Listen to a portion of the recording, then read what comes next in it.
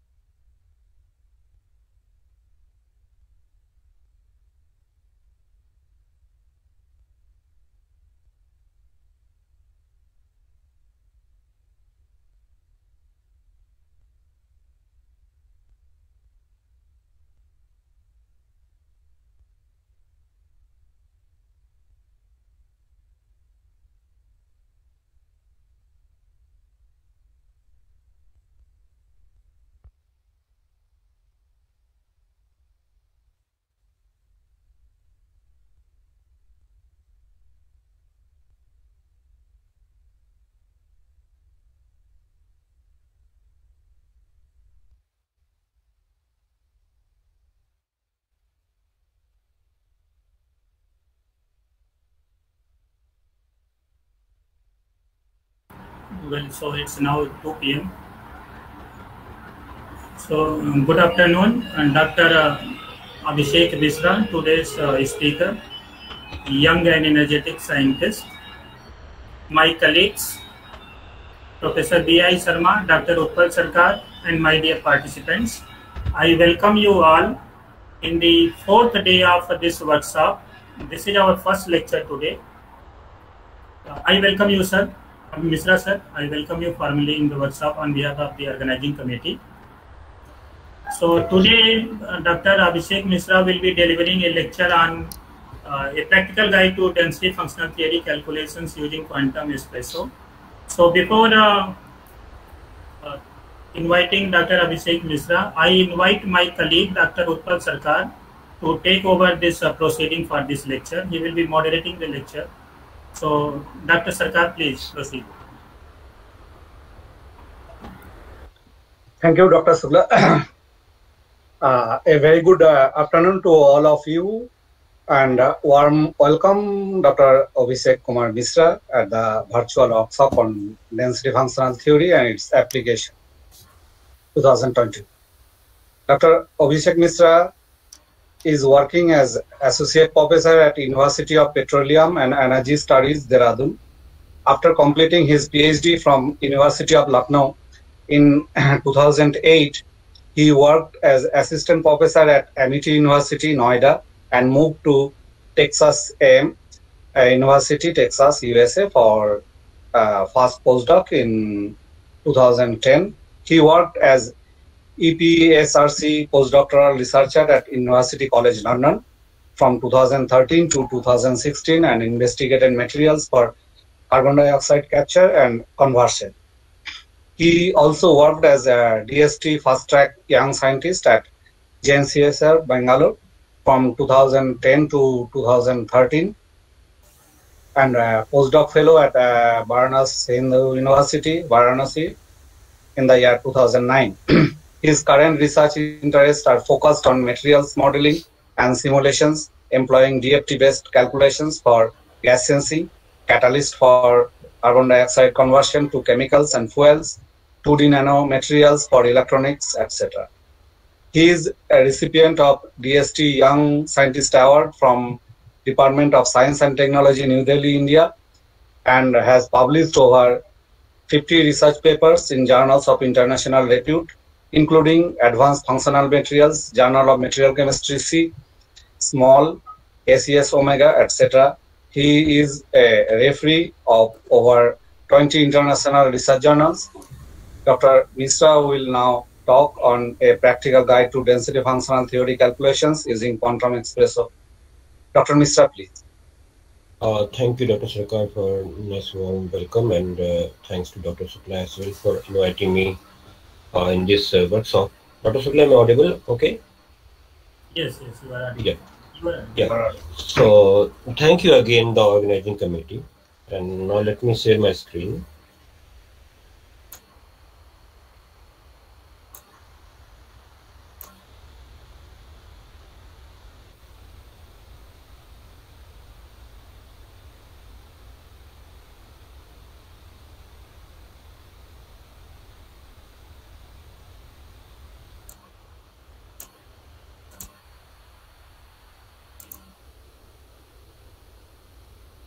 Yeah, so earlier the plan was to give a hands-on on this, and we'll try to do as much as we can, but we are not in the face-to-face mode where we can go and have a look how participants are doing on their laptops. So rather it will be good if I briefly introduce you the basics which you have been already seeing the past 3 days. And then I'll show you some applications actually, and we'll come to quantum espresso after that. So this is the place where I'm working at the moment. It's foothills of Himalayas, the Dehradun, very beautiful campus. These are my different applications where I'm using density functional theory at the moment. The first important area in which I'm working is how you can convert CO2 from the environment and reduce it and convert it into fuels. Second is in a collaboration with the University of Kiel at Germany, where we are working on the metal oxides based gas sensors and tuning their properties, or rather I should say we're working towards the selectivity and sensitivity, which is the main challenge in the sensors. And we are using DFT-based simulations for investigating the properties and designing new sensors. Third interest or third love, which I will say in this field for me, is working on new 2D materials for various applications, for batteries, for solar cells, and gas sensing as well. So that was the interest I developed when I worked at JNCSR with Professor Sienna Rao, where he designed new materials BCN. So we will discuss all these things in the next few slides. These are the different research activities at the moment in my group, where we are investigating multifunctional materials for different applications. We are also, as I said, that very much into 2D materials based on graphene, similar kind of graphene, like 2D gallium nitrides and phosphorine. And we are working on environmental and energy problems, CO2 capture and convergence, gas sensor, water purification. And one of the recent interests that I'm pursuing is on the target drug designing. So this is how the outline looks of my talk, we'll start by giving a few slides introduction to DFT. Then we will look at very quickly, not into detail, that what are the current hot application areas where you can apply DFT. Where I should say where I am applying nowadays to DFT and quantum space and vast kind of softwares. And then we'll go to the technical details of how quantum espresso works, where you can download, and we'll set a platform that we'll be using tomorrow for the technical hands-on session actually. So when we say that we are working on DFT-based simulations on materials, everything is focused on nano. We are focusing on the electron, atoms, and their interaction actually, and how well we define those interactions depending upon the application is where, as a DFT person, you should look at different functional choice of functional plays a crucial role actually. But rather, if you're like a PhD student, if you're basics, I will say it's all about quantum mechanics. This might, I'm not sure, but I think you have seen this kind of history of quantum mechanics. It started in 1928 from the Bloch theorem, and then many similar kind of inventions like Wilson implication of band theory and Fermi surface of a metal was discovered by Bardeen in 1935. BCS theory also plays a very crucial role in this direction, and then CONSAM implementation of in 1965. So we call them these methods as first principle methods, and that's one of the most powerful thing about these methods. Because you need to have any, I mean, this is a word which is which is having meaning from the beginning. So we'll start from the scratch actually. We will use the basic principle of quantum mechanics, as you might have seen in the few lectures of legendary Professor Kelly Shane, at how beautifully you can write and solve Schrodinger equation actually. So these are among one of the most accurate simulation technique in the material science at the moment. There are other methods as well, but this is DFT, the best thing about DFT, why we are listening DFT in these 5 days. So because it is one of the most accurate simulation technique, whatever, I mean, so there are two different things. One, we don't need any experimental parameter. We can start from the scratch actually. And on the other hand, these are the most accurate simulation techniques. So this gives you this is the beauty of these methods. So we just need, as I mentioned on, let me use the pointer. So as I mentioned here, we just need some approximation of the system, that what is the system I'm going to work and how that system looks like. That's it. I don't want anything actually from my experimental colleagues at the start. So as I said that it's not only DFT which is being used in the material science, but DFT is one of the most accurate technique, and there are other methods as well. In the chemistry, we work on the Gaussian basis sets. I mean, basically we play the basis sets actually. So, and then the quantum Monte Carlo tight bonding approaches are also there. So they have their own limitations, like DFT has, but we'll be focusing our lecture on DFT only, as is the theme of this workshop. So what is DFT? If I have to say that it's I can define in different ways. As in the middle, I said that it's maps and interacting many-body problem exactly to a much easier solvable non-interacting problem. And what it is, I mean, so it was given by Walter Cohn actually in 1998. They got the Nobel Prize as well. There are two main theorems we have seen earlier in the early lectures, constant theorem 1 and constant theorem 2. So, I mean, Hornberg two theorems, and then we have a constant implementation of DFT. And this is not only being used in academics, but industrial research is also being benefited from the DFT. There are many industries, like at the moment, if you look around, IBM Material Research Center, Cell Global Research at the Bangalore or in Amsterdam, and SABIC. So many big industries are working on the DFT-based materials modeling to design the products. So you might have seen such kind of slides earlier as well, but if I have to start, I will start like this, that the main approximation that which we use in the DFT is this, is the Born-Oppenheimer approximation, where we neglect this term because of the high mass of the nuclei, and we say that this term have very less contribution.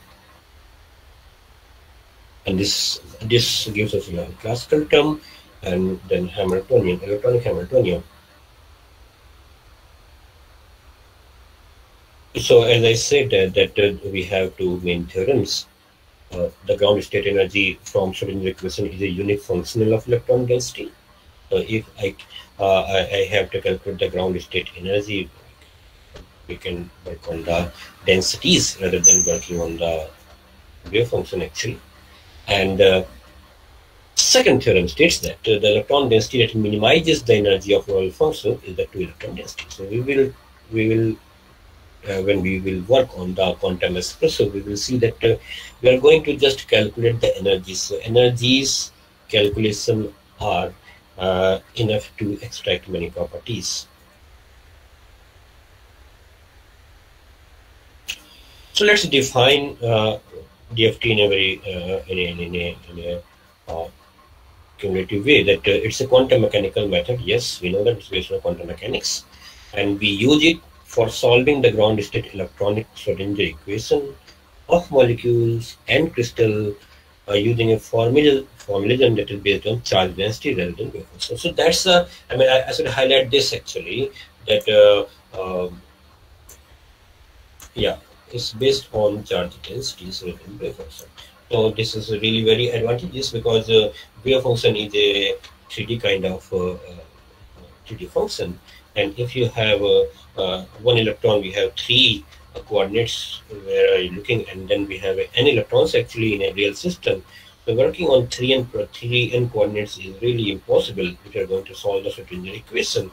So this theory gives you a freedom to work on densities rather than the 3D wave function, and that reduces the degree of freedom, and hence we can easily solve the Schrödinger equation. Then there are so many approximations actually how we write the exchange correlation function, but two main approximations are the basics. One is the LDA, where we assume that it uses only the local density at that point where we are going to calculate the exchange correlation function. And the second is a GGA actually, which is not only the local, but it also includes the gradient of that function as we move inside the system. So it includes the gradient of a density in functional, so that we can say that it's not localized at a particular point. So these are the nice things. It's a ab initio formalism where we can start from the scratch. It's having good predictive power and very accurate in terms of calculating the material properties, and we can calculate lots of properties of technological interest, and hence this guy got the Nobel Prize in 1998. So we can calculate. So now I'm moving towards the calculation actually, what you can calculate, how you can is in the end actually, but what you can do. So you can calculate so many things. Let me mention few. You can calculate whether your molecule, your material is stable or not. So what we do, we calculate the transition states, that how you are going towards the stable configuration. And nowadays we are having advancement in the computational part, so they are becoming less and less compute extensive, while experiments are becoming more and more costly. So this is, people can raise a comment here that no, the experiments are also becoming easy. But still, if you compare the cost of doing experiments and cost of what we implement in our computational things, really still we are doing a good job. So they are of course safe. They are easy to perform. You can go to your holidays and you can access your jobs, whether your jobs are running fine or not, or you can play with, you can just look at them, and then again you need not to be present at the lab for 24 hours. So it's just slides gives you that how accurate are these techniques. So if I calculate the lattice constant of different materials, silicon, carbon, and others, you look at how well DFT has been able to capture these things, even the bulk modulus as well.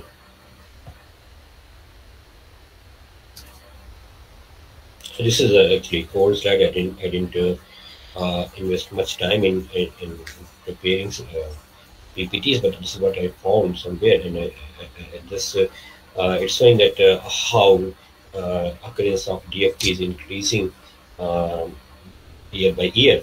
So everyone is now using DFT. Rather, it could be an experimentalist or a computational guy, but DFTs are everywhere actually. What it can and what it cannot. So of course, as I said, that constant implementation on theorem says that energy can calculate the accurately predict the density. So of course, we can calculate that energy. We can calculate the forces, lattice constant, bond length, frequencies. Frequencies will give you the idea of the stability of the system, and then electron density helps us to get information regarding the interaction of the molecules. And then we calculate the dynamic responses as well. Now look at the right side column. It says that many of you the students will be wondering, oh, it cannot predict the bandgap. But I'm seeing so many research papers where people are working on the bandgaps calculations in DFT. Yes, so plain DFT cannot predict the good bandgap, accurate bandgap. But what it can predict is the variation of bandgaps. So you are having some material for particular application, say solar cell application or whatever, and then you modified it as a computational engineer. And now, so if initially I was having some, for example, say 2.1 electron volt, and after introducing some defects, I have reduced it to 1.5. So there is a change of 0.6 electron volt actually, if I introduce the defects. So this change will be very accurate. So you can say that, okay, yes, if I can introduce the defect, I will be reducing the bandgap of my system by 0.6 electron volt. So that's accurate. But however, the absolute values are many times are not that accurate. But still, I would like to add there are some other implementations, GW implementation or hybrid functions. They predict very close bandgaps. So yeah, plain DFT is not good for the electronic state. The excited state calculations as well. But again, we have TDFT approach for doing this kind of calculations. Bond length. There are some accuracies regarding LDA and GGA. So that you will look at the literature as well. That band gap sometimes is about 50% underestimated in some cases of LDA. So now quickly look at the few of applications where I am using the DFT, and then we'll move to the quantum espresso technical aspects. So one of the main research project I will say that I'm using the DFT is towards the investigation of a novel catalyst. So novel is the word people use it quite often. But what novelty we are looking is the cheap and non-toxic, and of course the main thing is that how you can reduce the barrier of conversion of CO2 into fuels. So if you look at this slide, this gives you the again the clear picture. It's a three-step process. You have to capture it, and in the second and third step is the extraction and conversion. So if extraction and conversion into fuel, into chemicals is highly uh, expensive, if it requires so much cost and energy, then there's no need of doing such kind of things. So where we're working, we are trying to reduce this barrier. Actually, in just few amount of energy should be enough for converting CO2 into fuels. Just a glimpse of why we are working on copper oxide from past few years, why we started actually. So because copper is one of the unique metal which can produce so many hydrocarbons, as here you can see here.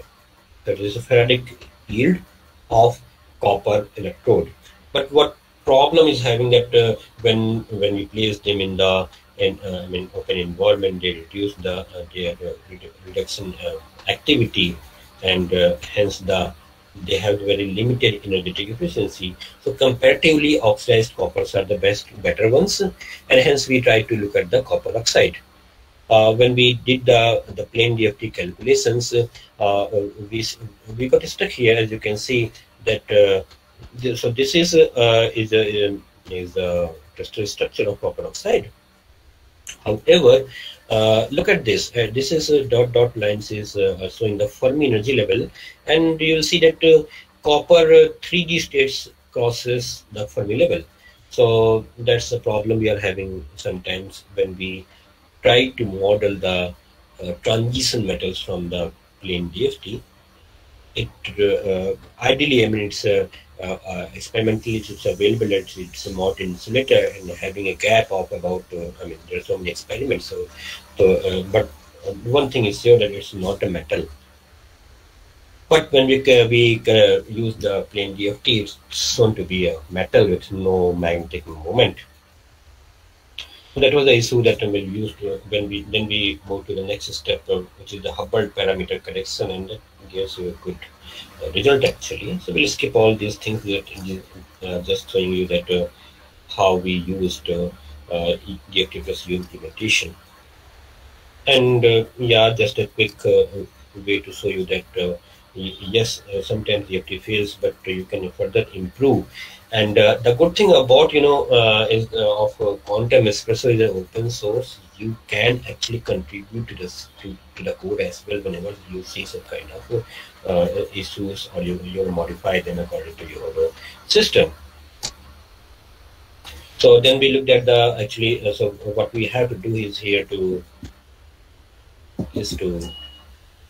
design catalytic system, and catalytic, when I'm saying the catalytic properties, these are the surface phenomena.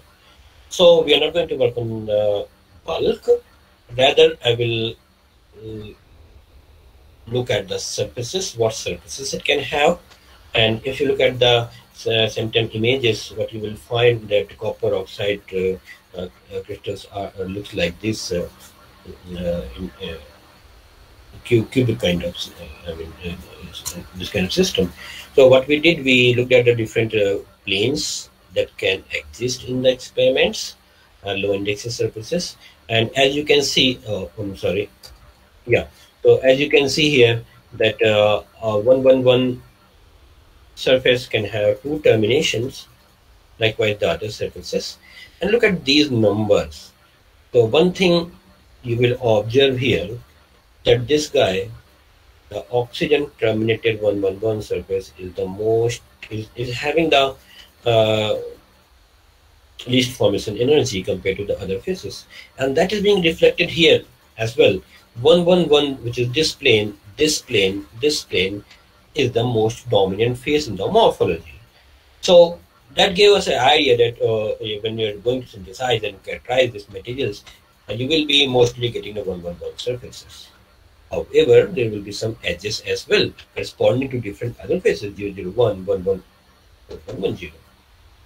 And these are the, our calculated work function, which matches very well with the experiments. So you can see that this is very applied kind of research, where still the plain DFT, the basic DFT is doing a very good job. It's just, you can see that the our calculated work function is in the range, exactly matches, I will say, with the experiments, and our calculated morphology as well. These just I'm giving a glimpse that when we design such kind of system, we have to look everything. So what this slide is telling you, that okay, yes, you have to work on computation, computers, you have to design the model, but you have to look all the aspect. You have to look what magnetization it can have. So when I'm saying that what magnetization, it can have different kind of, so what we have as a computational person, what you have to do, you have to look at all possible kind of magnetization that can exist in such kind of surfaces. So you can have a bulk like, you have a layer by layer, line by line. So there's so many jobs that you have to do. It's not that you press the button and you got the result. So we cannot miss any single point. So this is the details of the copper 2 oxide and the calculated morphology of the copper 2. Again, it matches very well with the calculated work function. And as you can see that, yeah, these are the band gap. If you look at the band gap of the other surfaces, some are half metallic, some are behaving as a metal, and some are the insulators or semiconductors. Then we are discussing at the moment the application regarding in the catalysis. So what we have to do, we have to place the molecules over the surface, and we have to calculate the binding energy. And that's what we did. So this is a busy slide, and not saying that you look at all the figures. The only one figure which I am going to highlight, which I even highlighted in the bold, is look at this. We have the binding energy for 111, this surface, which was the most stable surface. So for this most stable surface, you look at this values, it's only around minus 50 kilojoule per mole. So minus sign, the good thing that you need not to give extra energy from the outside, it's binding automatically.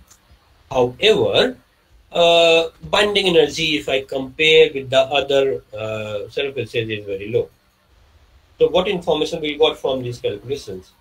So again, I'm saying that everything, any application you're going to work on the DFT, we will first calculate the energies. And that's what I did. It's just difference of the energy of this guy, this isolated, and then the system. So this is the how we calculated the binding energy. So what information I can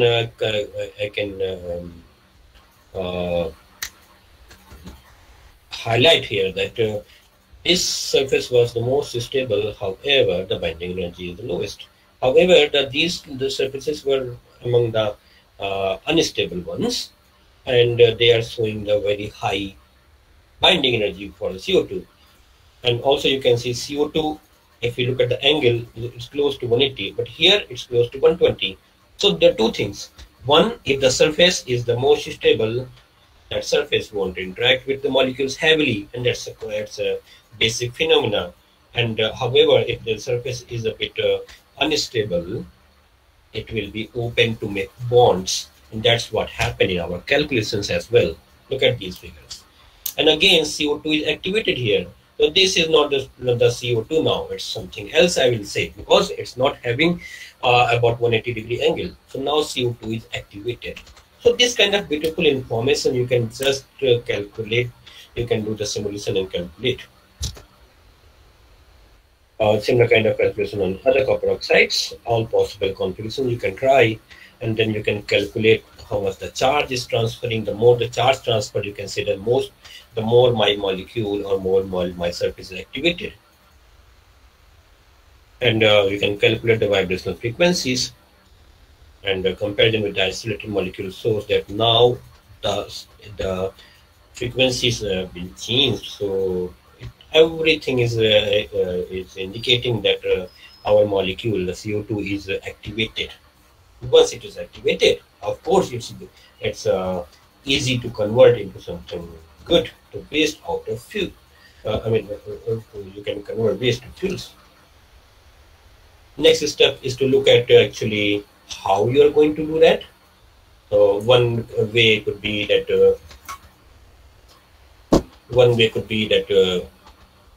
I break the CO2 into CO and O when forming the carbon monoxide, but when I calculated that the barrier, which you can do using DFT codes, is very high. So you can tell your experimental colleagues that no, this is not the way that you should go. It is not going to work. So second option, which is left, that I'm saying that you have to form something fuels. We'll say methane or methanol or formic acid. So anything form, you should have the hydrogen in your system. Now the second question, if I have to get the hydrogen, from where it should come? It can either come from the water molecule dissociation, or it can come from the hydrogen gas itself. So I need atomic hydrogen to play with my system and to form something good. What we did, we tried to dissociate the molecule over the circle. As you can see, this is our initial configuration, this is our final configuration. And if you look at these values, 0.19 electron volt, if you look at these values, 0.21, both are suggesting you that you can get hydrogen, atomic hydrogen from any of these two methods. The values are really low. And then we calculated the multiple transition states to form formic acid actually. And one way, when I'm saying the formic acid, so this, let me just explain this, the green balls are signifying the oxygen of CO2 molecule. This is black ones are the copper, the carbon, while this guy is the surface actually, where the blue ones are the copper and red ones are the oxygen of the surface, and the dark gray color is of the hydrogen. So I'm not saying that you look at all these configurations, just give me a glimpse of how these calculations are useful in such kind of applied areas. So what happened actually, if you're a chemical engineer or you're working in the material tuning for energies, you will try to convert it into fuels, and one way is going carboxyl path. But look at this, the red line. Oh my God, it's really, really high, 3.35 electron volts. So no one going to form such kind of reactions in your lab. So our calculations suggesting you that don't even try to waste your time or money in forming the carboxyl on copper oxide. What I'm saying that, look at this for the alternative path. Why don't you form the formate? And formate is, look at this, 0.18. 0.14 is just negligible amount of, very small amount of energy. Just give them and you will form the formate. And the second hydrogenation, if you have to do, it's a spontaneous event. You just need very small 0.04 electron volt to form formic acid.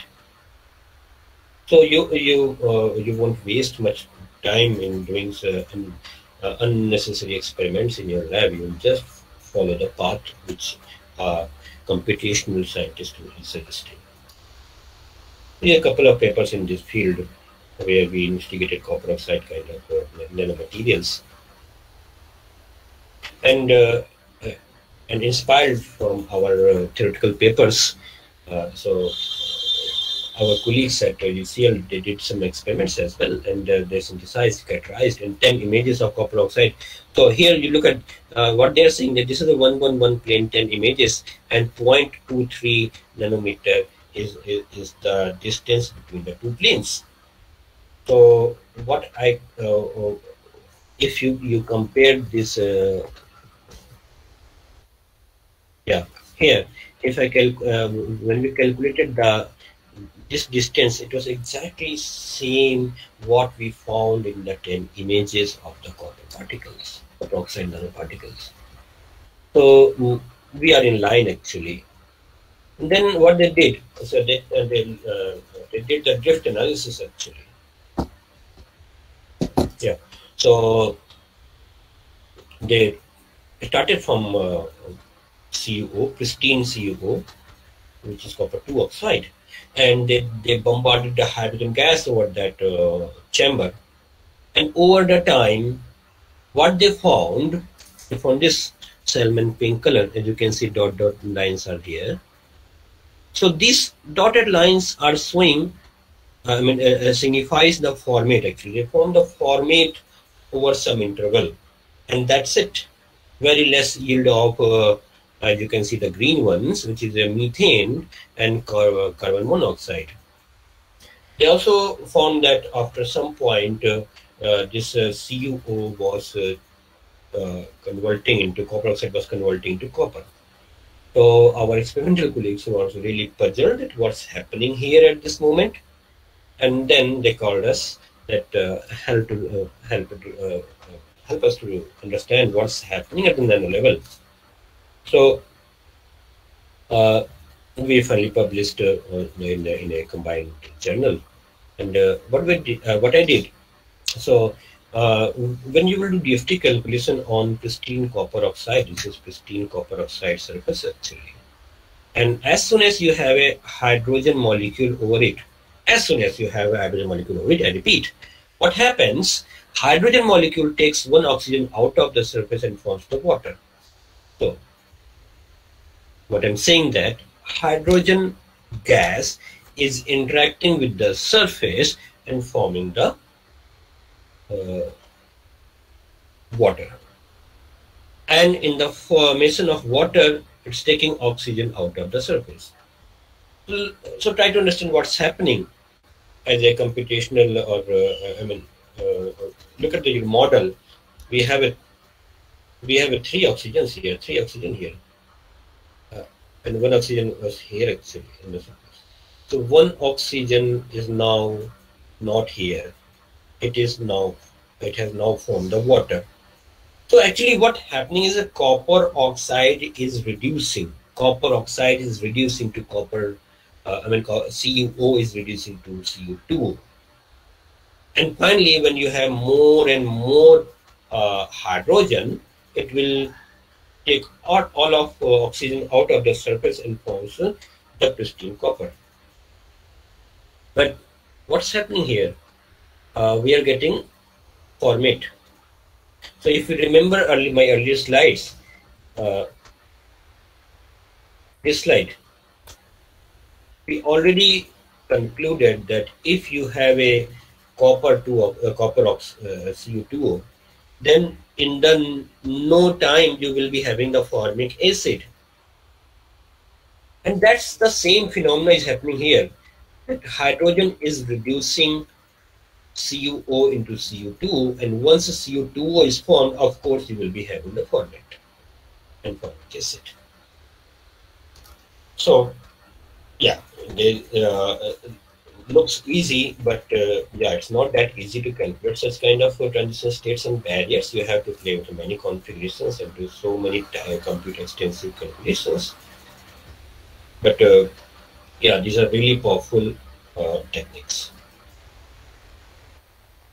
One of the applications which I would like to highlight here, we are going to work on the application and the implementation and how DFT can be used in the application of different day-to-day life. It's the water purification. This was a project done with the Professor P. Pradeep at IIT Madras. So why graphene? I think I should not waste much time over the graphene, but everybody knows it's a large surface area. So that's why we treated the graphene oxide. But the question was, experimentally they found that there's so much of pesticides that they can remove from the water. And so the question came to us that is really this happening, and what is the science behind that, and how much pesticides they can absorb from the water. What is the upper limit over it? So that's the question that you can answer from the DFT calculations. So we looked at these are the three pesticides found in the environment, and we tried to simulate the structures. So we looked at the pristine graphene. G stands for graphene, and CP for one of the pesticide, chlorofire fish, and W is for the water. So we looked at different configurations. One where no water, one when there is no graphene, and one where we have all the three. And for all these three systems, we tried so many different configurations. So this is the table giving you the absorption energy. And if you look at the red ones, PG, P for pesticide, G for graphene, it's a 31.72. I repeat, it's positive 31.72. So it means pesticide and graphene, this configuration, they're not going to bind unless you provide some external energy. So it's an endothermic reaction. However, when you have a water, exothermic. However, when we have a ternary complex, they are very much stable, and then the binding energy is very strong. So that's what's happening when we introduce graphene oxide filter in the water. And then we extended the system, tried to calculate what are the maximum absorption capacity we can remove from the water by particular surface area of a graphene.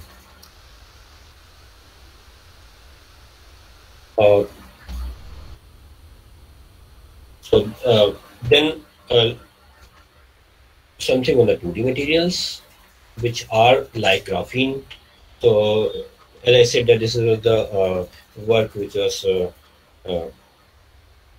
I started working with the Professor Sienna Rao there, and what the motivation of Professor Rao was that you have a hexagonal boron nitride which is having the similar kind of structure of graphene, and graphene is a zero band gap semiconductor, as you can see. While this guy hexagonal boron nitride is insulated, why don't you mix these guys and try to explore the new family of materials?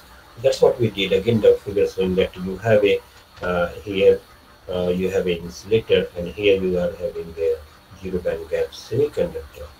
What's happening if we tune the carbon concentration in the PN lattice? Or rather, I can say that what happens when we tune the boron nitride to content in the graphene.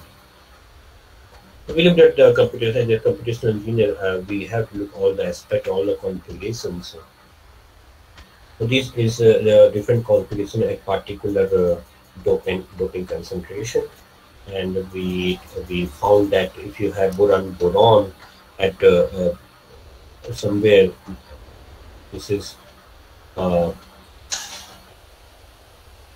if you have a boron or nitrogen bonds, you can see this is such kind of structures are not going to exist. However, the most stable structure was kind of this is armchair configuration, where we have a CN and BN bonds, CN and BC bond actually. Second information what we got was that the bigger the chunk of particular boron nitride, and the most stable is the structure. And these are the a table showing you that different materials, depending upon the configuration, are giving you the tunable bandgap materials. We looked at the application of the how you can reduce the greenhouse gases from these BCM materials. And this is the experimental figure actually, and it's showing that it is having a huge surface area compared to graphene, and the uptake of methane and CO2 is really high. So computationally, we calculated the most stable structure. We placed the molecules over the supercell, but I will show you it while we will be discussing the content of special exercises. And we will calculate the binding energy, and we found the optimum storage capacity. And so 44 weight percentage was the optimum one for the CO2, while 22.5 weight percentage was for the optimum storage for the methane. And this was highlighted as one of the hottest articles in organic chemistry about 10 years back in Chemist's Chem. And this is a recent work which what we did here. We developed new materials, and we looked at the two-dimensional gallium nitride and tried to mix with the graphene and boron nitride. And when we calculate the formation energies, we found that these structures are even more stable compared to the pristine graphene and gallium nitride. As you can see, the formation energy is really low, minus 6.8. And the second bit good thing about these structures are these are the direct bandgap materials. So these materials can be used in the optoelectronics applications. One of the area where you can use such kind of calculation is introducing or investigating the defects, because defects play a very crucial role in the material properties. It could be mechanical properties or any application wise. So you can have a different kind of edges, different kind of defects, edge dislocation, slip plane, say, or you can have 5-7 missing atom defects, look like a dislocation in the graphene. So this have been observed actually in the experiments as well. So you won't find any pure material if you look at any kind of, mostly you will have defects. So it's defects are beautiful, and they define different properties, they govern different properties actually. So first principle simulations can predict noble defects, and that's what we did actually. We looked at the 5-7 defects in the case of graphene, and we calculated that what is the binding energy for such kind of defects in case of graphene. Was done by my colleague, but I worked on the PCN materials. This is our calculated energy and based on GGA calculations. And what's happening at the atomic level gives you more information actually. So we are trying to look at the phonons and electrons as a result of these Stonewall's defect.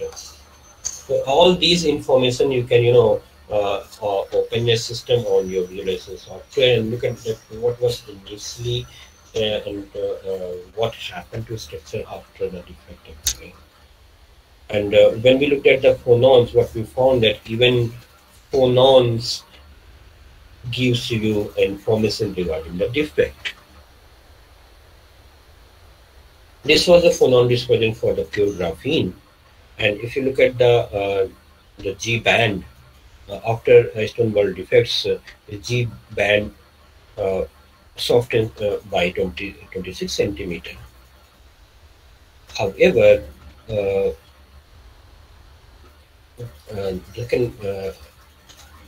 D band hardens by 13 centimeter. So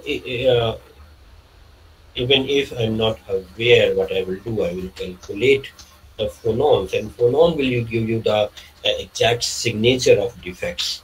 So that's the beauty of the thing, that your basic thing that we can calculate from the DFT calculations.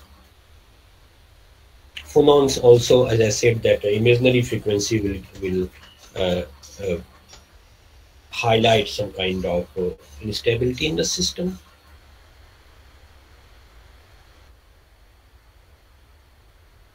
Yeah, so this is all about the applications which I'm working from past few years on the different materials using density function theory. Now let me switch to another PPT where we are going to look at the quantum espresso details.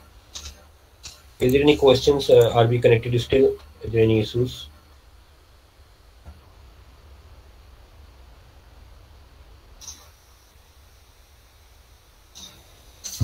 Dr. Shukla, am I audible? All okay? Yes, you are audible. Fine. Yeah. So So if anybody wants to ask any question now, then he may discuss it now. So what I'm going to do, I'm going to switch to the more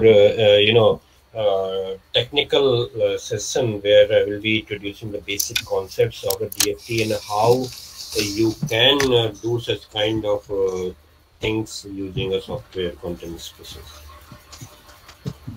Hi Abhishek, this is Bulumani. Hi Bulumani. Yeah. So yeah, nice to go through your works. Thanks. So yeah, so carry on. I'm interested in listening to the quantum espresso technical things. Yeah, Thanks. Maybe we'll have some questions, or maybe I'll talk to you later on also. Yeah. Thank you. There is one question, Professor Mr. Devashish Pal asked, is it possible to run quantum espresso on Linux subsystem or Windows, provided I meet all the system requirement, including having Fortran and C compilers? So the question is, I didn't get it properly. So question is it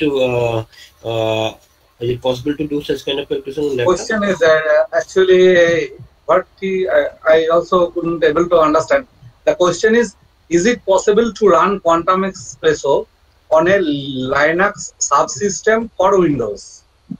Yeah. So what I usually do is, what you can do at the initial level is to install a virtual box on your machine or dual boot it. Windows, no, you have to go for the Linux only, and then you can easily install it and have such kind of basic calculations. But again, it depends upon how many CPUs you are having in your laptop and how bigger system you are going to work on it. May I interrupt here? Yes, sir. Yes. Yeah, actually this is possible to run the quantum espresso on which he is asking. Actually, Windows subsystem on Linux is a platform where you can get all the commands of Linux on the Windows. So it is available only in Windows 10 and onwards. Windows subsystem for Linux. So here they can have all the commands of this Linux, but only problem is with the visualization softwares. So they need to apply something which is people use for the remote servers. If you are running calculation on the remote server, you cannot view directly the pictures. So for that, we need to install some softwares. I don't recall actually the name of those softwares right now. So using that, they can also see the visualization. And as you rightly pointed out, that the virtual box is another solution. They can use with the virtual box. They can run the calculation with the virtual box. But this is possible with this his question. His or her question. I don't. Yeah, there was CC call. So it is possible. It is possible. Yeah, Dr. Sutra, I think visualization software, you mean to say Expression, Zeno, etc., right? So those will not be possible, but I think Vesta, etc., will work. Vesta and all. No, Bulumaniji, what I am saying is that all the softwares, visualization softwares, which are available in the Linux can be run on the Windows subsystem for Linux. Only for them, for that they need to install some other software. Then it will just work like a remote system. Remote server. I don't exactly recall the name. If I get the name, I will tell. And Dr. Sundar, quantum espresso works there? Yes, it works. Okay. So what my experience is I never used such kind of interface, but I used always the virtual box. And virtual box works fine. Yeah, but virtual box is a problem. It requires more memory. Totally agree. I have done it that. But recently when I bought a new laptop, I tried this Windows subsystem for Linux and it is working. Okay. Yes. Somebody has written Xmin is one thing for visualization. Xmin. And there is other thing Y410 or something like that. So both are possible. So Mukesh Pandey, you have something to ask as well. Mukesh, you please unmute yourself and ask the question directly. Mukesh Pandey. Yes, Dr. Mishra. Yes, sir. I do have one question, and it is related to your experiment, your studies on pesticide removal using graphene. My personal experience is that instead of graphene, if you would have used graphene oxide, the efficiency would have been much better. What is your view on that? This part? Yeah. So, are you saying that in experiments, right? Pardon me? In experiments, people should have used graphene. No, in experiments as well as in any kind of study. I mean, even in the theoretical or simulation study, you would have seen far more better efficiency. And you said you had mentioned some kind of binding energy and all such kind of. Yeah. So yes, you are right. In the real experiments, it was graphene oxide actually, but in the simulations, we did calculate. I mean, I am already asking. Yeah. Dr. Mishra. Yes. I do have one question, and it is related to your experiment, your studies on pesticide removal using graphene. My personal experience is that instead of graphene, if you would have used graphene oxide, the efficiency would have been much better. What is your view on that? This part? Yeah. So, are you saying that in experiments, right? Is there some problem in the in experiments as well? People should have used graphene. In experiments as well as in any kind of study, I mean, even in the theoretical or simulation study, you would have seen far more better efficiency, and you said you had mentioned some kind of your binding energy and all such kind of. So yes, you are right. In the real experiment, it was graphene oxide actually, but in the simulations, we did calculate. I mean, Dr. Shukla, are we connected? Yeah. Hello. Yes. I have one question, and it is related to your experiment, your studies on pesticide removal using graphene. My personal experience is that instead of graphene, you would have used graphene. Hello.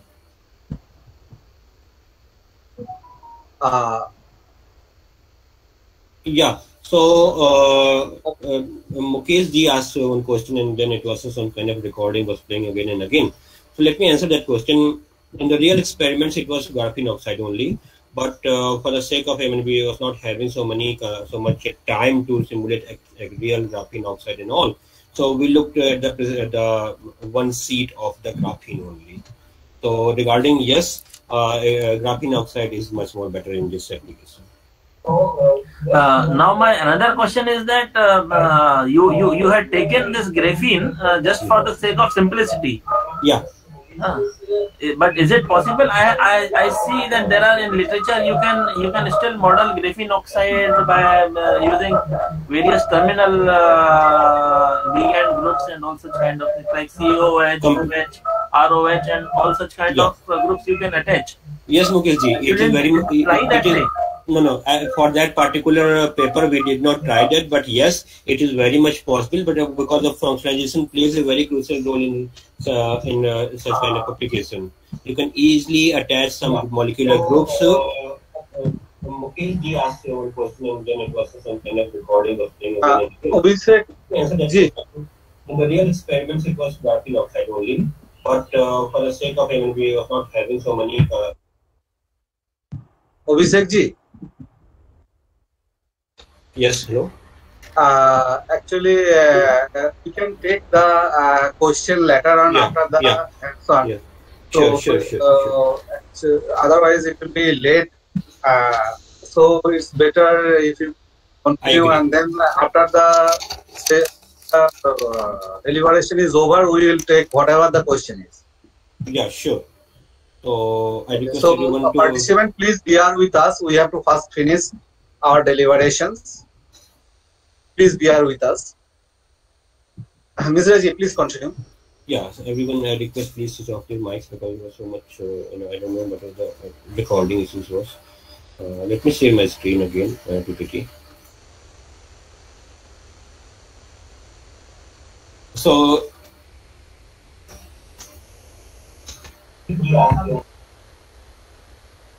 it's a package, we call it PWSCF package. Why PW? It's a plane wave kind of implementation. What plane wave and pseudopotentials will be looking at details in the next few slides.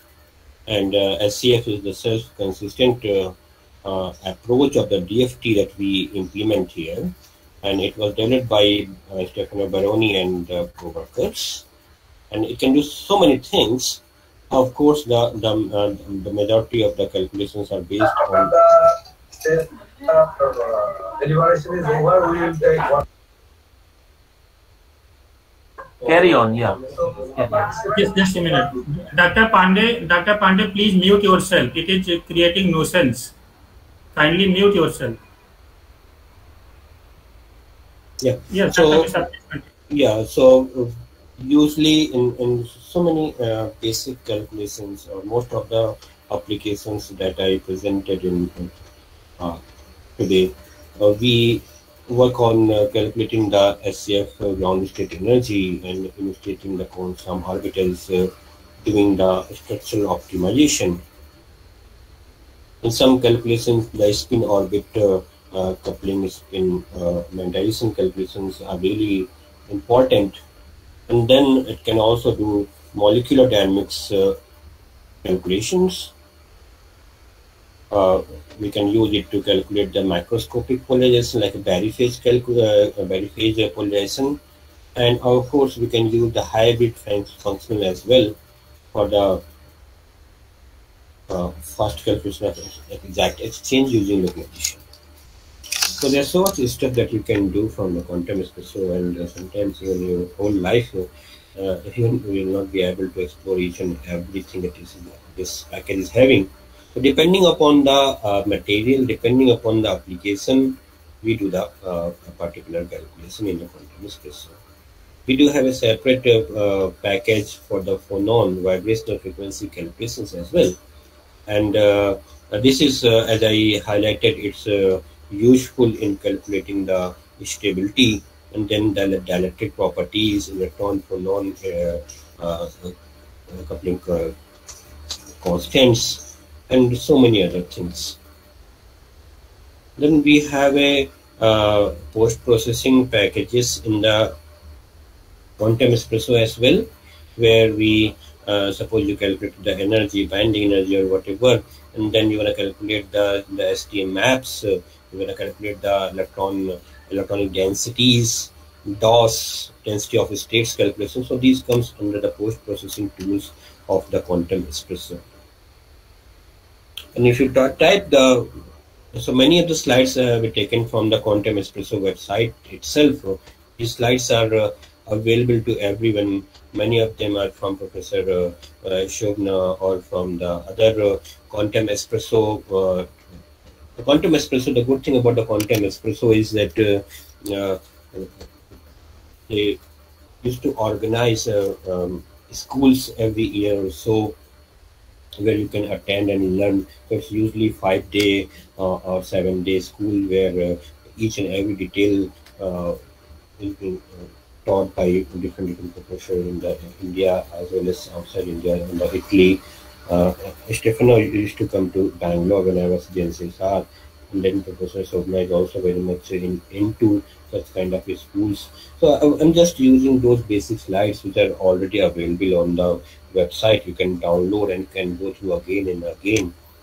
The exercises that I will be taking tomorrow actually are also there, and I suggest I will show you where are they and how you can access. So before coming to tomorrow's lecture, you can go through those exercises. If you're new to the quantum espresso, it's really difficult, but you can make a target that yes, now I would like to work on quantum espresso. But if you have already done calculations, some basic calculations, or at least have installed a quantum espresso on your laptop or on the server, then the life is easy actually. So I don't have much time. I have 1.5 hour session tomorrow and 30 minutes here. So what I will do, I will give you only a brief of the basic calculation that you can do from the quantum espresso, and how the technical details are being implemented in our basic calculations. So this is the website of Quantum Espresso software, www.quantum-espresso.org, where you'll find everything related to this software.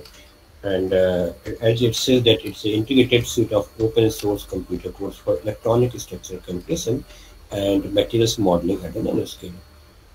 And it is based on DFT, plane waves, and pseudopotential. Why Quantum Espresso? Because it's quantum mechanics and developed by Stefano Badano and all from the Italy. So say espresso coffee they really like, and that's why the name is Quantum Espresso. So what we'll do, let's look at the first thing that as the two main theorems of the DFT is that if you can calculate the energy, the ground state energy, it reflects all the basic properties. So, as I said, that it's a SCF method which we are going to use in the calculations, and it's also referred as a, I don't know, I think I didn't manage to attend all the lectures in the last few days, but I did a few, and I believe that's this kind of basic things that you already know, that it's a Hartree-Fock method actually, which determines the energy of a many-body system in a stationary state. So, and this method seeks self-consistency in the calculation. So, what our aim is to identify the lowest energy arrangement of atoms, and I propose, or I start from some density value, and again based on that density we calculate the properties, and if it is self-consistent, then fine, then I will be able to extract the information. So that's how it works. So it's a procedure to use to find solutions to Schrödinger equation and obtain energy of the molecular systems. And it based on a guess and check approach. If that's not going to work, we change the system, we again calculate, and if it's going the right direction, then we proceed in the same direction. If not, we change the geometry and do the calculations, we calculate the charge density, and like that. So it starts from the quantum approach actually, where we try to calculate the Hamiltonian, and this is the SCF cycle. I'm trying to show you that how it works. We start from some initial guess of our densities of our system, and then we calculate the energies and look at if it is self-consistent, if it is okay. If not, I will play with the initial guess. So initial guess was not accurate actually. So the first thing that we have to do, when I say that I'm going to work on a silicon, or I'm going to work on iron, so I should be knowing how the system looks, and technically I should know the atomic structure of that particular system where I'm going to do the calculations. So I should know the lattice, and I should know the basis where the atoms are situated. So let me show you the website first, and then we'll come back again to these slides.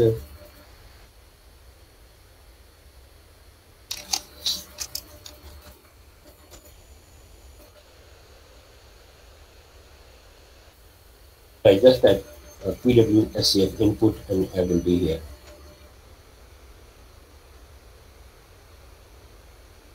So that's the web page. Will help you all through your life if you're working on the quantum espresso.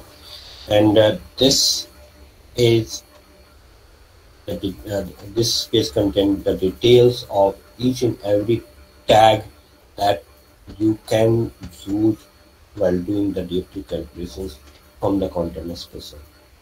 So Just a second.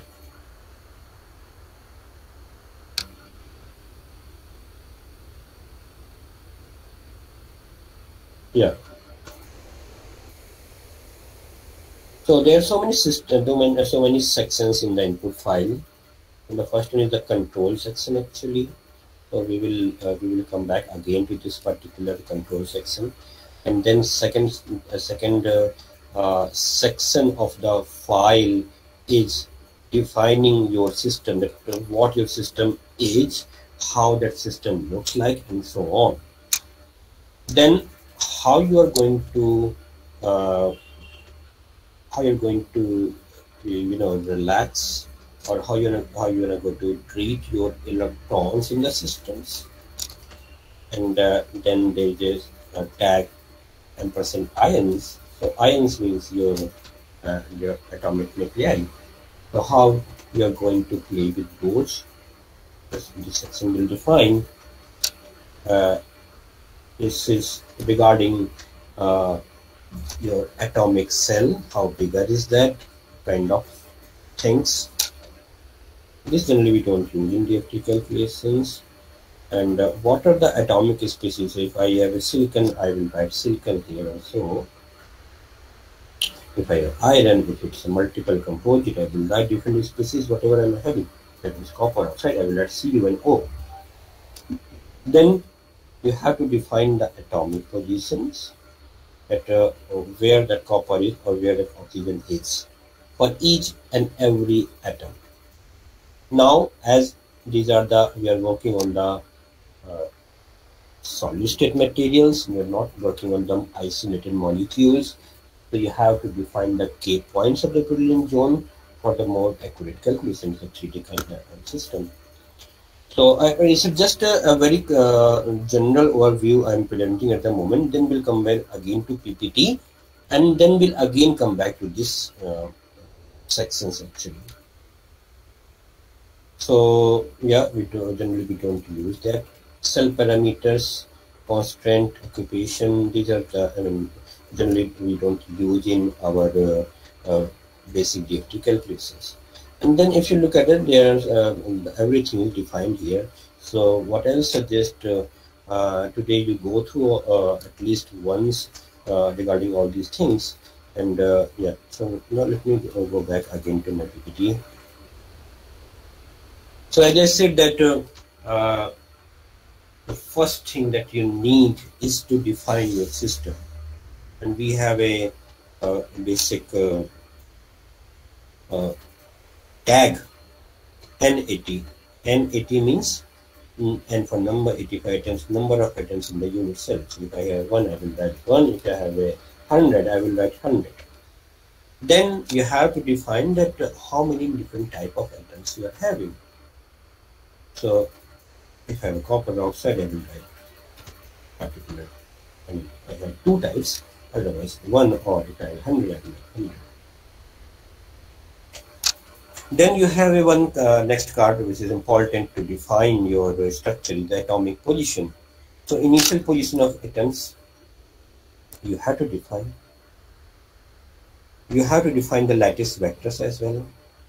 And for everything, you have different units in which you can define in your input file. The problem happens actually, I mean, if it's a periodic, I don't have any problem. My code is having PVC implementation. So, but what happens if you are going to work on a system which is not periodic?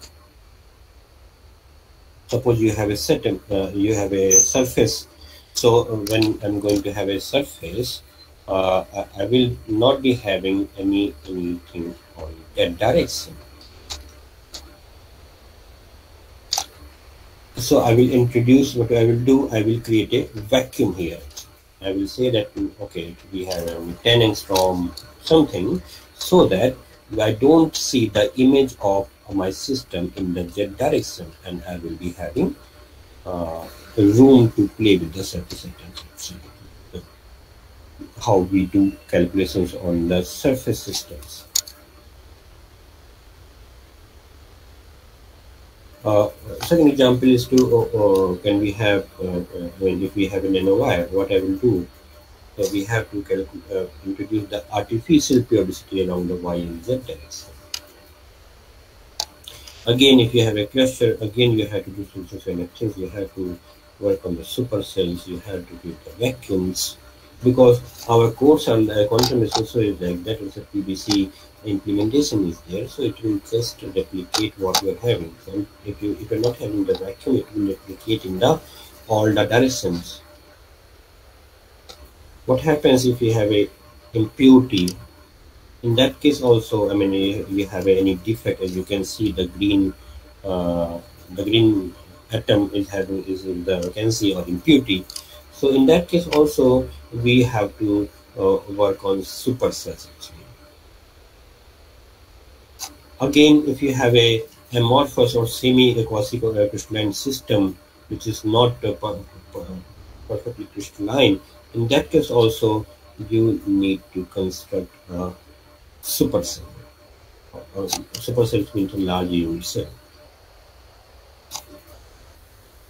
So the problem with such kind of calculation is you have to work on large unit cells, and it will be having consuming more and more time, and but we have to do that to minimize the effect of periodicity actually. So again, the step one is what we discussed so far. Step one is to construct your system, and how you will construct that, you will define. If it is, for example, graphene, we will provide the cell structure, we will provide the atomic position of a carbon atom. If it is borocarbonatite BCN, I will provide the atomic position of. You have advantages of using the pseudo potential files, and that's why we use it actually more efficient calculation, and smoother potential decrease the number of expensive coefficients. So in a crude way, what I'm saying that your calculation will be much easier to perform, quick to perform. But again, depending upon how you have written the pseudo potential, sometimes they are not very accurate. So the actual property that you're going to calculate, they deviate from their true their real values. So what it does, or what we are going to do in the quantum espresso, they replace the nuclear potential by pseudo potential, and there's a pseudo potential codes. So there are other codes as well which are not pseudo potential. They take they work on the core electrons as well. So if you go on the quantum espresso website, let me show you the quantum espresso website as well. I will just type quantum espresso and potential. We go here. So here I am having the whole periodic table, and as I said that DFT is an approximation where we try to solve the Schrodinger equation by using so many approximations. The initial one was the Born-Oppenheimer approximation. However, then the main concept is regarding how closely you can write the exchange correlation function. And while writing exchange correlation function, of course, what I'm saying is a pseudo potential. So how accurately you are using that kind of approach, LDA approach or GGA approach, or the advanced ones. So if I click on any atoms, say carbon, it gives me so many files depending upon what kind of approximation it is using. So generally the notation is like that. PBE is a functional type and is a GGA actually, and so whenever you see PBE, it means it's a GGA approximation pseudo potential. And then there are others as well. And after PBE, I will say to look at for the LDA ones. So usually PZ kind of files you will see where you will find the LDA approximation of the so you look at this PZ. The PZ is LDA exchange correlation. So again, in the PZ or PBE, you will see so many files. So that depends upon the version, upon the author. So if you are more into the code development, you work on that particular research domain, you will work for the development of the pseudo-potential files, more accurate pseudo-potential file that can beautifully capture all the material specific properties. So that's how the let me just open it one. So it's a huge file actually. We will just use it on our in our system. I mean, we will download it and we will use it in our calculations. So it says that what valence electrons it see what energy had the computation part. So I think I should be quitting now. It's close to 3:30, and we will be coming back to this PPT and the Linux terminal where we will. One more thing. If you type just type quantum espresso tutorial. So you click on this, the first link, and you will be ended here. Quantum espresso, the real website, and their tutorials. So what this page is, it lists all the past workshops and tutorials, and one of them which I like is this hands-on tutorial of the quantum espresso. Sorry. Yeah. So there are few slides which I'm using at the moment to explain you quantum espresso. It's listed there as well, and then there are the write-up regarding how you can install quantum espresso. Though I'm not going to install this in part tomorrow, but what I will be doing, I will be going to the basic exercises mentioned here. So in today, what I will suggest, if you really wanna, you are starting this calculation, just have a look at those exercises and write up. That will help you in the tomorrow's lecture. That's it regarding my today's lecture. Dr. Sukla and Dr. Sukar, over to you.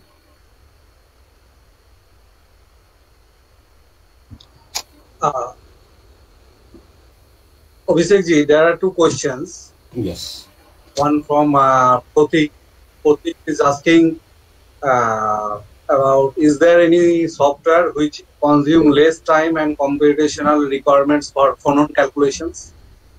No, more or less all are taking the same time. Just there have been few papers which compare the WASP, Abinet, or quantum espresso, but I'll say that my answer is no. More or less, it will take the same time. And more or less, okay. And one question from Devasis Pal is asking, how can we determine the accurate Howard correction values for the individual atoms in a cell or supercell? How can we calculate the exact values of what? Accurate Howard correction values for individual atoms in a cell or supercell. Howard correction. It is in the chat box. Hubbard correction. Oh, okay, Hubbard correction. Good. Yeah. So it's a trial and error actually. I'll say there. You have to start. So let me share my screen first again. Share my screen.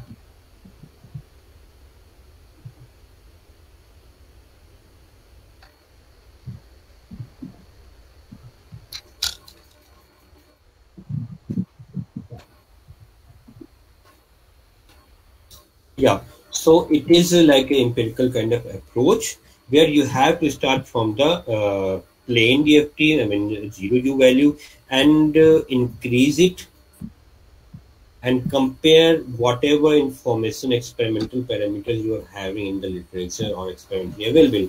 And suppose if I started from the zero, the plain DFT, and I calculated the band gap, it's zero as well. But when I introduced a value of 3, what I saw that now my gap started opening actually. And after some value close to 7.1 or so, we were in the range for both the band gap and as well as for the magnetic moment. So there is no specific way you have to start from value and keep it increasing. In the y-axis, what is the?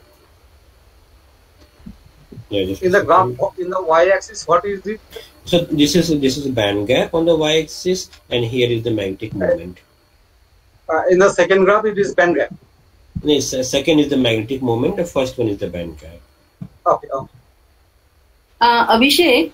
Yes, Dr. Mulkum. Hubbard correction, u is equal to 0 means it is excluding u, right? It's Yeah. Okay. So do you think that this Hubbard correction basically improves the band structure? Means I know that this is one of the methods. We can also go for the ZW as well as inclusion of hybrid exchange correlation functionality. So yeah, I just would like to know from your experience, means although GW corrections are very time-consuming calculations. See, that is the main problem with the GW and the SIC approach or hybrid functional, that we don't have much time. And then when you have a bigger system like what I had here actually, I used for the surface calculations. And my aim was really not into accurate prediction of the band gap. But when you have a bulk system, then then you can go for the GW calculations, which are more accurate actually. But the only advantage of such kind of U parameter calculation, because they are very much, they are less expensive compared to GW. Yeah, it is acceptable, right? Even totally agree. Yeah. So even it's just a better way to define your d electrons here. Yeah, but at that time you have to have some idea about the actual band structure or band gap, right? Then only you have to have some reference, either theoretical or experimental. Otherwise, as you have to rectify, right? Even if it's for the same, I think GW calculation or the hybrid functions or different hybrid functions will be producing the different band gaps actually. So unless I have something in my hand, I will be somewhere lost actually. Obviously, again, you have a lot of experience in quantum espresso. So still I consider myself new in this area. So one query, you have done the phonon dispersion calculations, right? Yeah, so means what type of calculation it was? It was at gamma point or?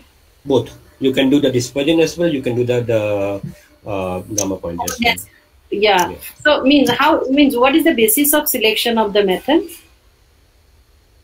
There are only one method, I think, which is there. The only thing what we do, gamma point we do for the quick calculations. Otherwise, you should have the full dispersion range actually for all the key points. Yeah, sorry. Means how do you decide it that we'll have to do the gamma point? It is computationally less expensive, or? Yeah, that's the only thing. Otherwise, ideally, you should have the complete picture. It's just the same thing what we do in the calculation of band structures, electronic band structure actually.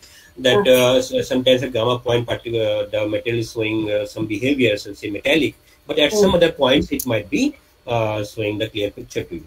Yeah, so irrespective of the size of the cell, you can do gamma point for each and every cell, right? Irrespective of its size. Yes, irrespective of the size. If you're doing the dispersion calculation for a bigger system, it's going to take ages to complete if you have a small computer. But gamma point calculation are I mean, 100% clear picture regarding the stability. Yeah.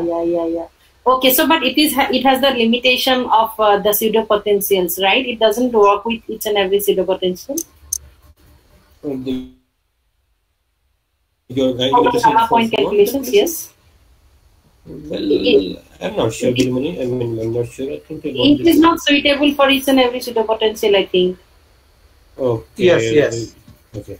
Yes. It has that limitation, right? So, yeah. Pseudo potential sometimes, yes. Yeah, they do not work. But the question is that suppose we are performing the calculation with some other pseudo potentials, and in case of the phonon gamma point calculation, can we switch over to some other pseudo potential? I don't think so. No. Anyone else gonna make comment? But I think it should be the same, similar, exactly same. Yeah, just for the sake of making it simplified. Yeah, I mean, but it, I mean, if it is particular, yes, yes, Dr. Sarkaria. Yes. Sometimes, if you're looking for some particular properties and which for which your pseudo potential is not available, okay. So it depends upon the particular in phonon calculations. You are using something, and for other which are not dependent upon, let's say, thermodynamic other parameters, there you can use, no problem, and for optimization of. The only excuse is that the suitable potential was not available. That is. Yeah. One more thing is that suppose we want to do the hybrid calculations, then also some of the pseudo potentials they do not work. Yes, so it doesn't. So then in that case we have to go to the norm conserving pseudo potential. It is mandatory. So just like that, I think, right? Dr. Yeah, I mean that I do agree that same kind of families you can you can switch, and but yes, it should be the same LDA and GZA. Yeah. One of my last, it may be a very funny question to you, the experts. Suppose we have a supercell. In that case, suppose I need to check the phonon dispersons only to just find out the dynamical stability of the system. In that case, if my unit set is big enough, can I do the phonon calculation for just 1x1 unit cell? Is it possible?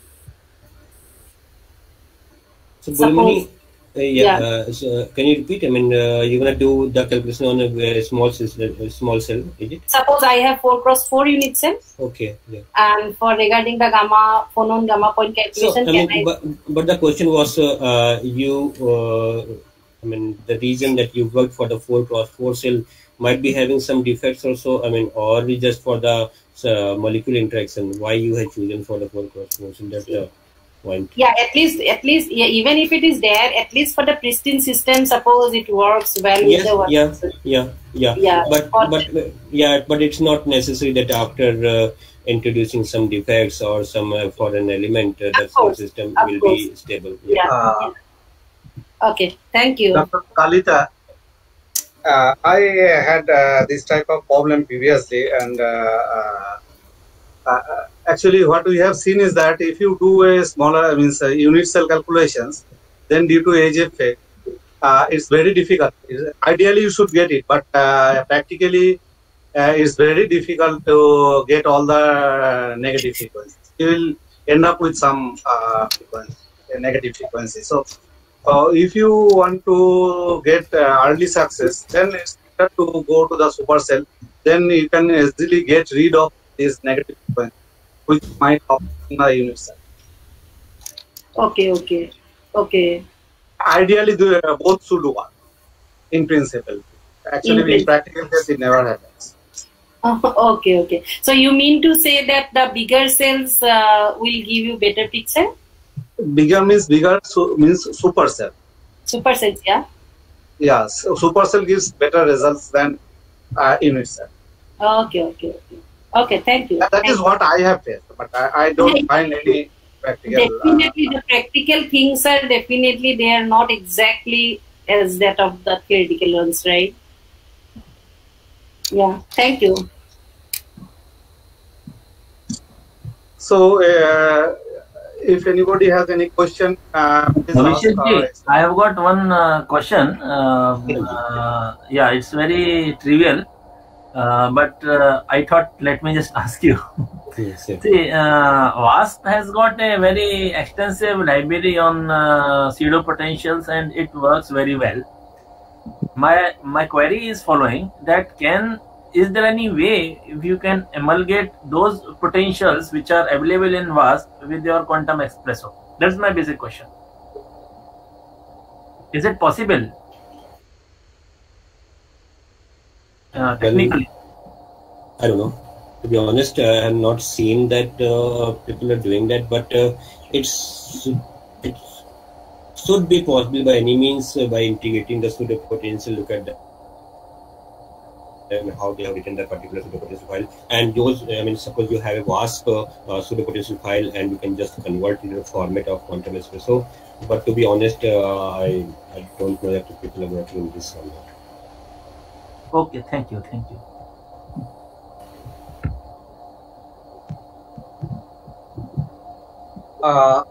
So we should have to stop here. Tomorrow again, you will get the speaker again because we have another lecture now. So thank you, Dr. Abhishek Misra, for your nice presentation and discussion with the students and faculties and the postdocs. We are very honored to have you with us. Thank you. Dr.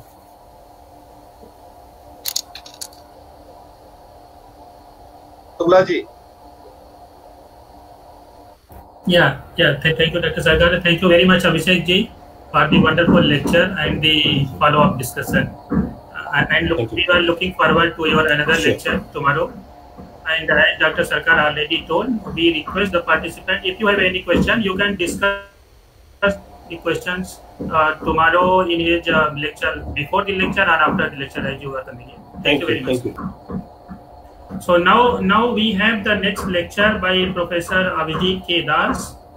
So lecture will be starting at 3:45. So we have now only 2 to 3 minutes for the break. So let us drink water, whatever. So after just 3 minutes, so we will reassemble. We are here, but we will start formally the second lecture. Thank you.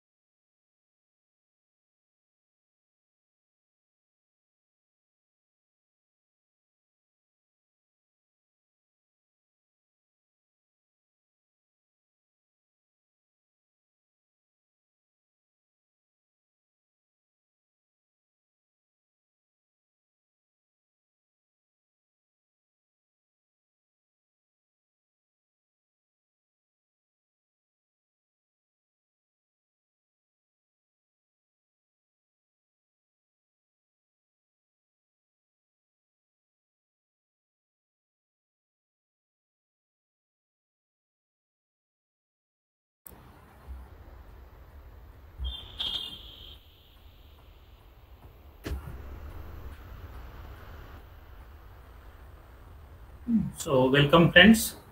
Now it's time for the second lecture.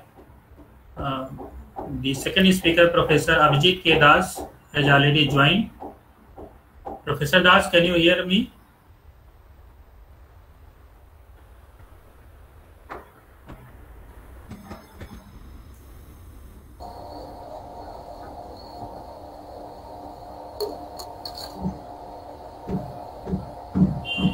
Good afternoon, sir. Now you can see your screen.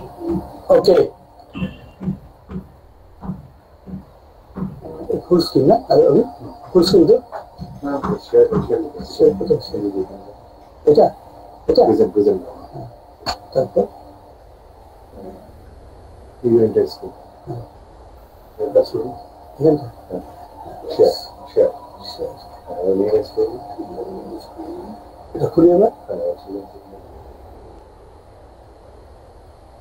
এটা hide করে দেবো নাকি হ্যাঁ hide করে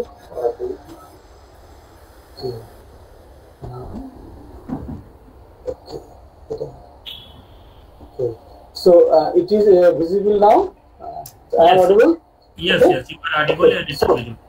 May I start, right? Yes, you can start. Okay. So in my previous lecture we talked something about our first four field. I mean the valuable complexes, metal, organic, material and organometallic chemistry, hydrogen storage, and endohedral fluorine. And now we talk about toxicology and interaction of metal ion with artificial amino acid and metal DNA interaction, and then superhalogen and superalkali. Now at the last part of my talk, when we discuss about the endohedral metal fluorine, we talked that the fluorine, non-IPR fluorine can be stabilized either endohedral way or exohedral way. And in the first part, I have shown examples that how lithium is incorporated in this fluorine cage. And now there is another part which the non-IPR fluorine can be stabilized by exohedral way, and this work is now under progress, and there are this work is under progress, and we are talking about the dual stability, that is stability gained through the both endo and exo modifications. And here is the example where lanthanum is incorporated into the cage of the fluorine, and this is the endohedral way, and this is the exohedral way, and the third one is the both endo and exohedral way, and the three ways can stabilize the non-IPR fluorine. And this is some preliminary calculation, and addition of chlorine in fused pentagon ring further stabilize the system, which lanthanum is incorporated and in C72, and we see that the one lanthanum atom and then two lanthanum atom is incorporated in the fluorine cage, and the stability, the binding energy is also calculated, and in that binding energy is very high. So in that way, this is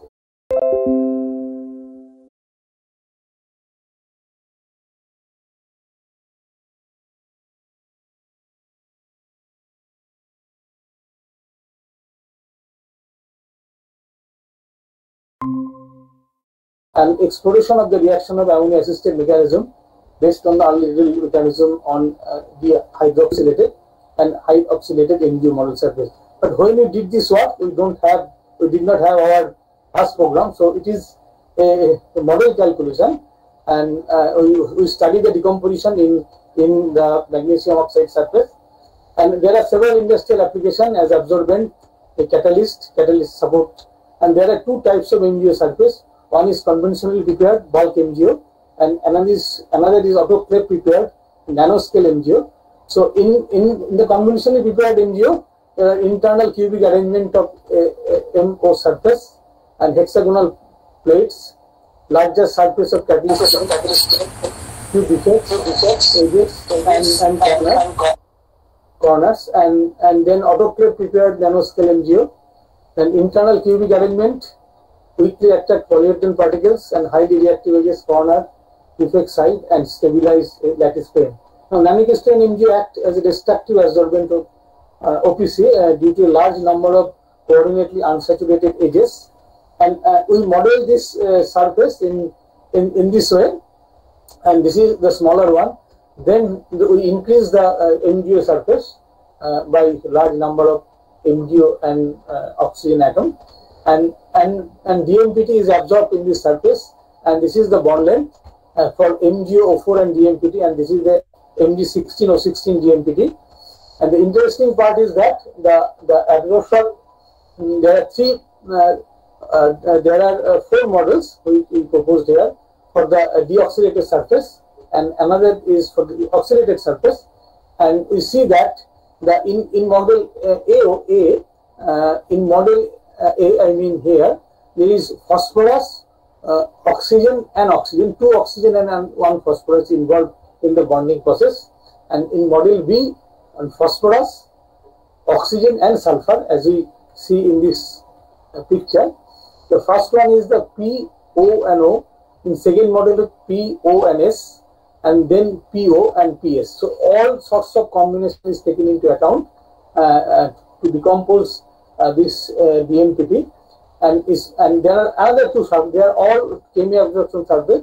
That is, they makes a bond with the DMPT, I mean the organophosphorus compound, and there are another surface, there are physi-absorption E and F. So there are, if it is deoxygenated surface, there are 4, and it is oxygenated surface, there are additional 2 models we propose, and accordingly we calculate the absorption energy, and we see that the absorption energy is very high for A and B model, where in A model phosphorus, oxygen and oxygen, 2 oxygen and 1 phosphorus involved. And model B, phosphorus, oxygen and sulfur is involved. And similarly for P and O, for phosphorus and oxygen for model C, and for model D only oxygen is involved. Now in this model, and you see that in both cases, A and B, the absorption energy is very high, and model D also, and we will discuss it later how the model works. And this is the pathway, how to decomposition pathway. If you look at this one, there are 2 pathways. One is the stepwise, and the left side is the concerted one. In the concerted pathway, it is the ammonia assisted mechanism by which the DMPT can be decomposed into next toxic compound. In this pathway, the nucleophile NH3 is attached to the P center, and H makes a bond with S. In the next step, this S, H and CH3 will be eliminated, and we get the next bond. So it is basically the break of the PS bond. This is very important to reduce its toxic character.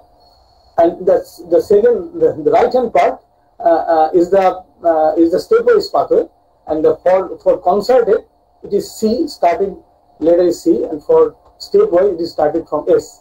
Now in this pathway we see that the nucleophilic takes place at P, then makes a TS, and then the TS is converted to another intermediate, and finally this bond OH is rotated and makes a bond with this one, and in the next step, and the produce intermediate TS6, and in the next step then SHCH3 will be eliminated from this one, and this is the one. And another way is start from there, and it goes to this way and produce an intermediate of this, and then this one, and at the final stage you see that it is produce a 4-member ring with this one OH, OCH3 and MgO, and this is that, and finally this bond will break, and finally the CH3 will be eliminated. And this way, in this structure, you see that on this intermediate, this H, O and CH3 will be eliminated first, and then the S bond will be break and produce CH3SH, and this compound will be produced. It is the deoxygenated surface, and this is the potential energy surface for this one. Now, if the oxylated surface. For oxylated surface, there is also the two paths. One is the converted, and another is the stepwise. In the converted part, the same way, the S, H, and CH3 will be eliminated and produce a less toxic compound. In the concerted part, in case what you see in the earlier case, this also goes in the two ways. One is this one, and another is this one. In the first case, this attack the same way as the previous one and produce a bond with POCH3 and Mg, and then this bond will be rotated and produce rotated, and H is facing to S and making a bond with S, and CH3 will be eliminated in that way.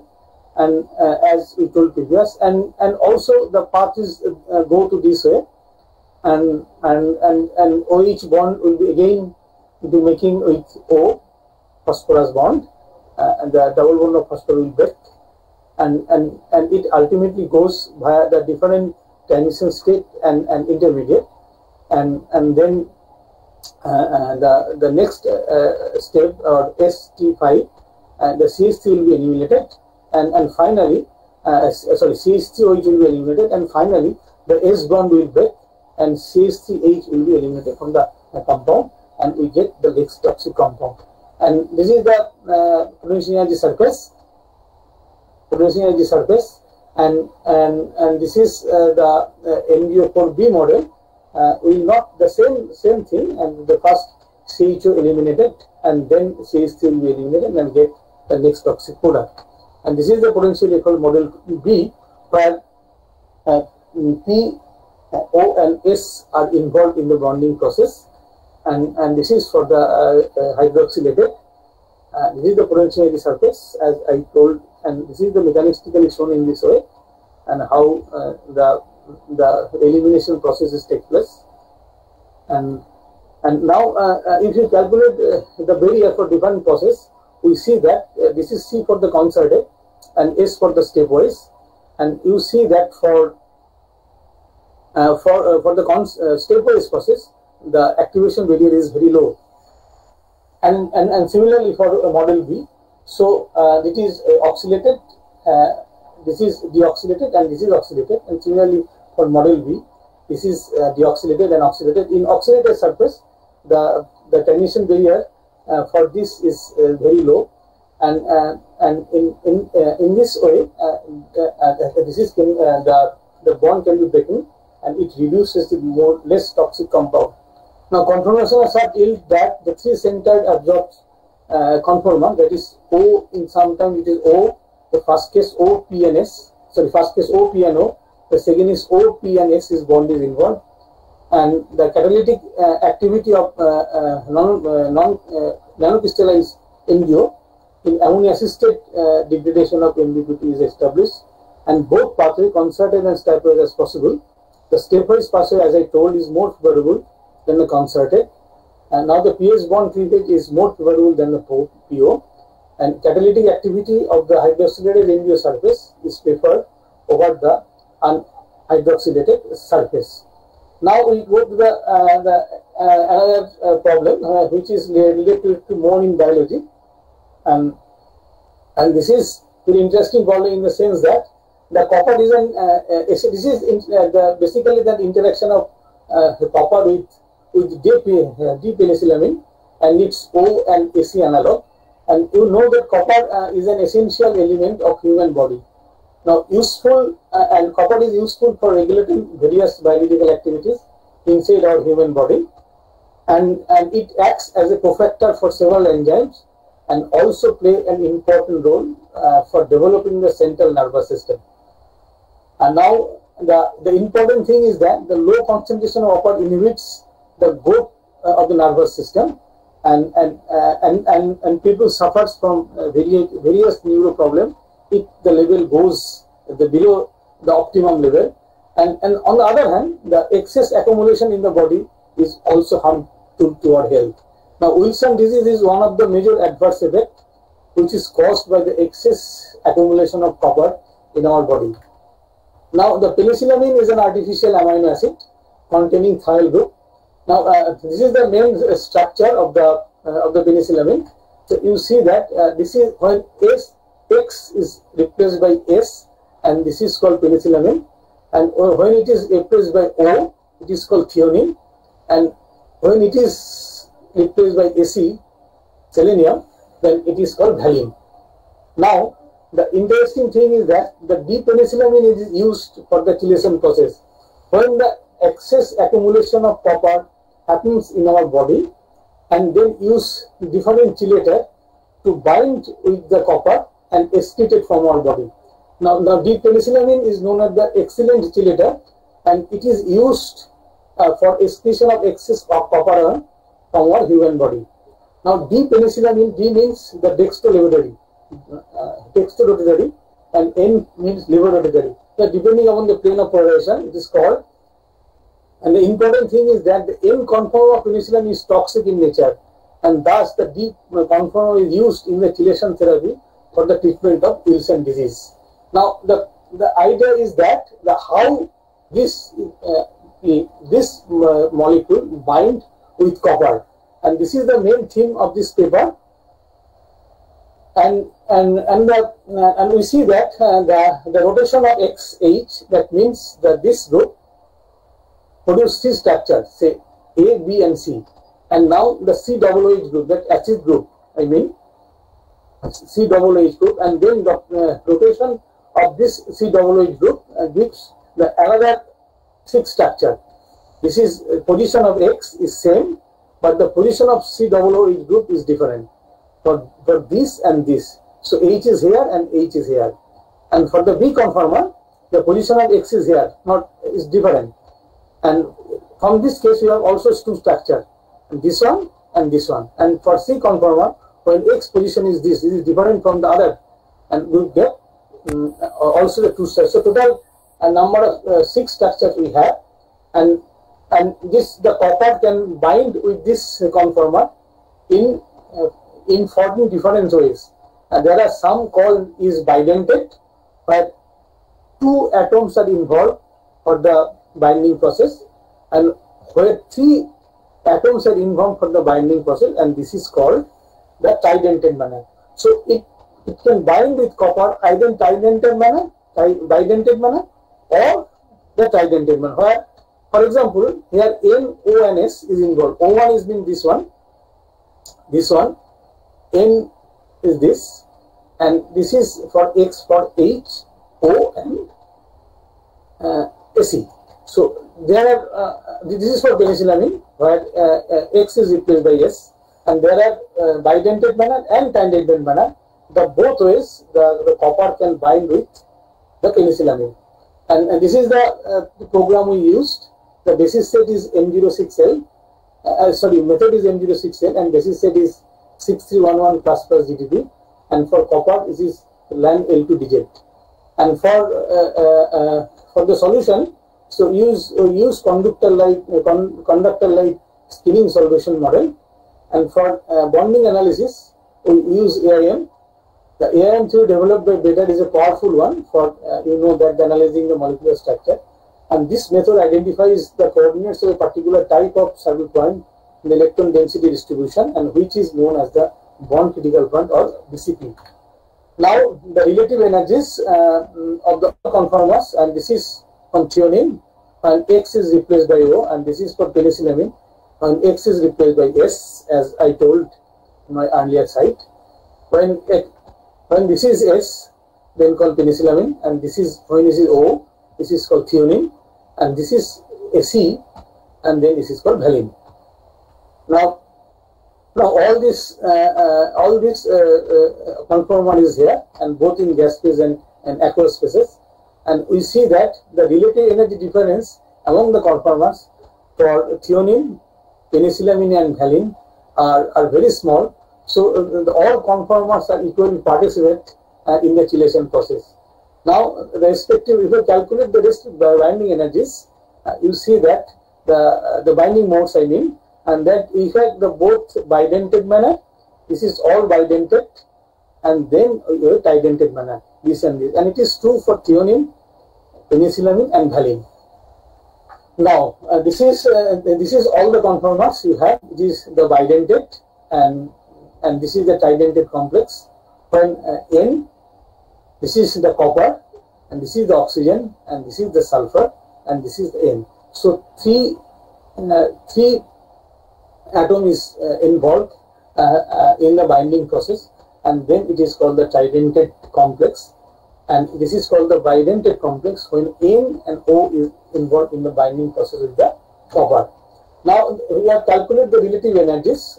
We see that the tridentate complex is more stable than the bidentate complex, and in the tridentate complex, and this NO1 and S is more stable than the others.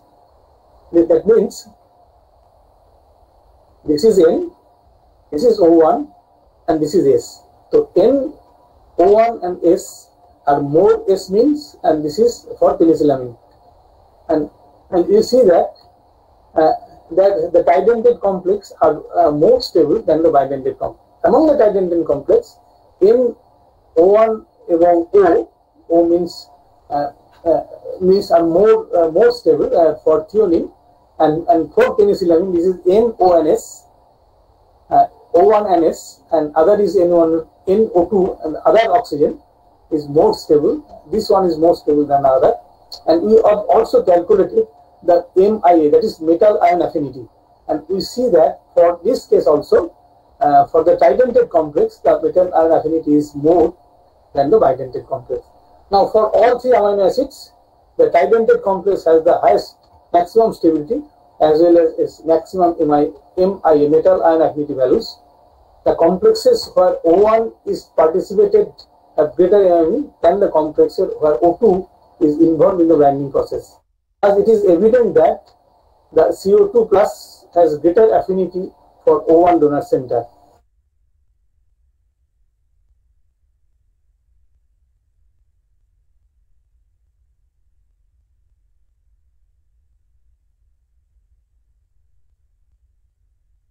The aqueous phase complexes are formed, and the binding energy we have calculated using the first and second hydration sphere model, and we have calculated the binding energy for threonine, penicillamine and valine, and we see that the maximum binding energy is for the tridentate complexes, and it increases from threonine to penicillamine and then valine, and this is also true for the other complexes also, and this is the all possible binding modes, and the binding energy values are listed here for in short. In both use, we used both model for water. One is PCM, polarized continuum model, and also use the Cosmo model, conductor light solution model, and we see that the binding energy for the tridentate complexes is greater than the bidentate complex, and it is true for all, for penicillamine and valine and others. And it is interesting to note that when it is in a solution, and there is a possibility of forming a deuterion. So we also calculated the deuterionic complexes and also the binding energy for threonine, penicillamine and valine, and in that case also you see that for penicillamine also the binding energy, and for vanille, and it is higher, and for the other cases also. So for each of electron bond, the bonding analysis, so this value is found to be low and positive, which is a characteristic of the close interaction.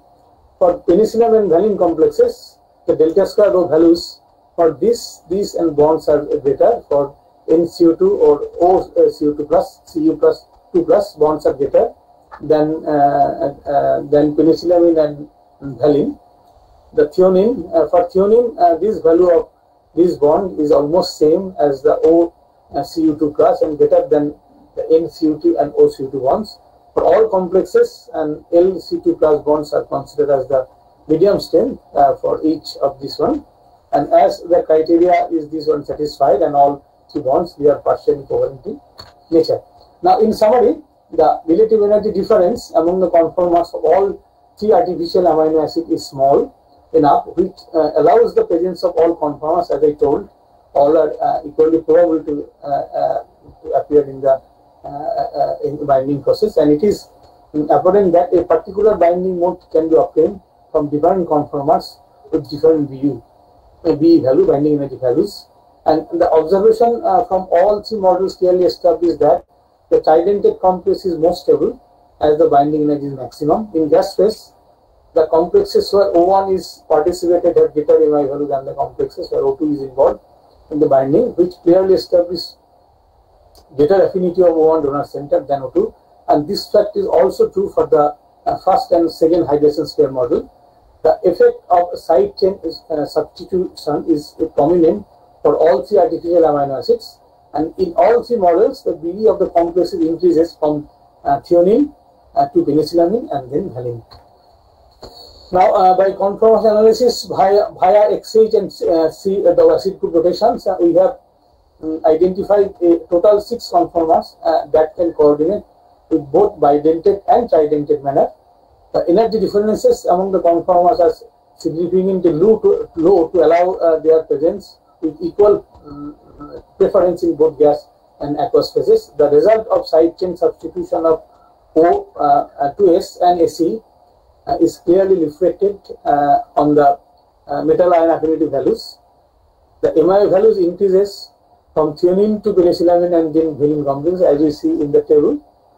The metal ion affinity of S and Ac minus ends, so the central C2 plus metal ion is greater than that of the SH, means the penicillamine and valine ends.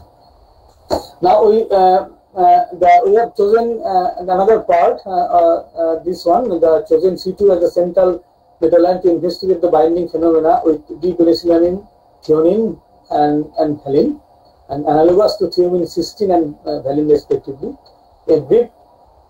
A conformer analysis has been done to identify the possible conformer appropriate for binding in both bidentate and tridentate manner.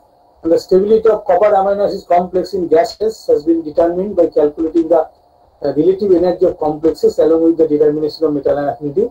And moreover, we have analyzed the complete binding features in aqueous phases by considering the first and second hydration sphere, and which facilitates the overall discussion in more realistic manner. Now we now go to the there is a possibility that there is a multiple binding of the amino acid with copper complexes, and the chelation phenomena would two deuterionic analogs of the same amino acid with copper 2 plus by substituting 4 molecule of H2 has been investigated. And we have also investigated the binding ability of 3 deuterionic analogs with CO2 by replacing all coordinated.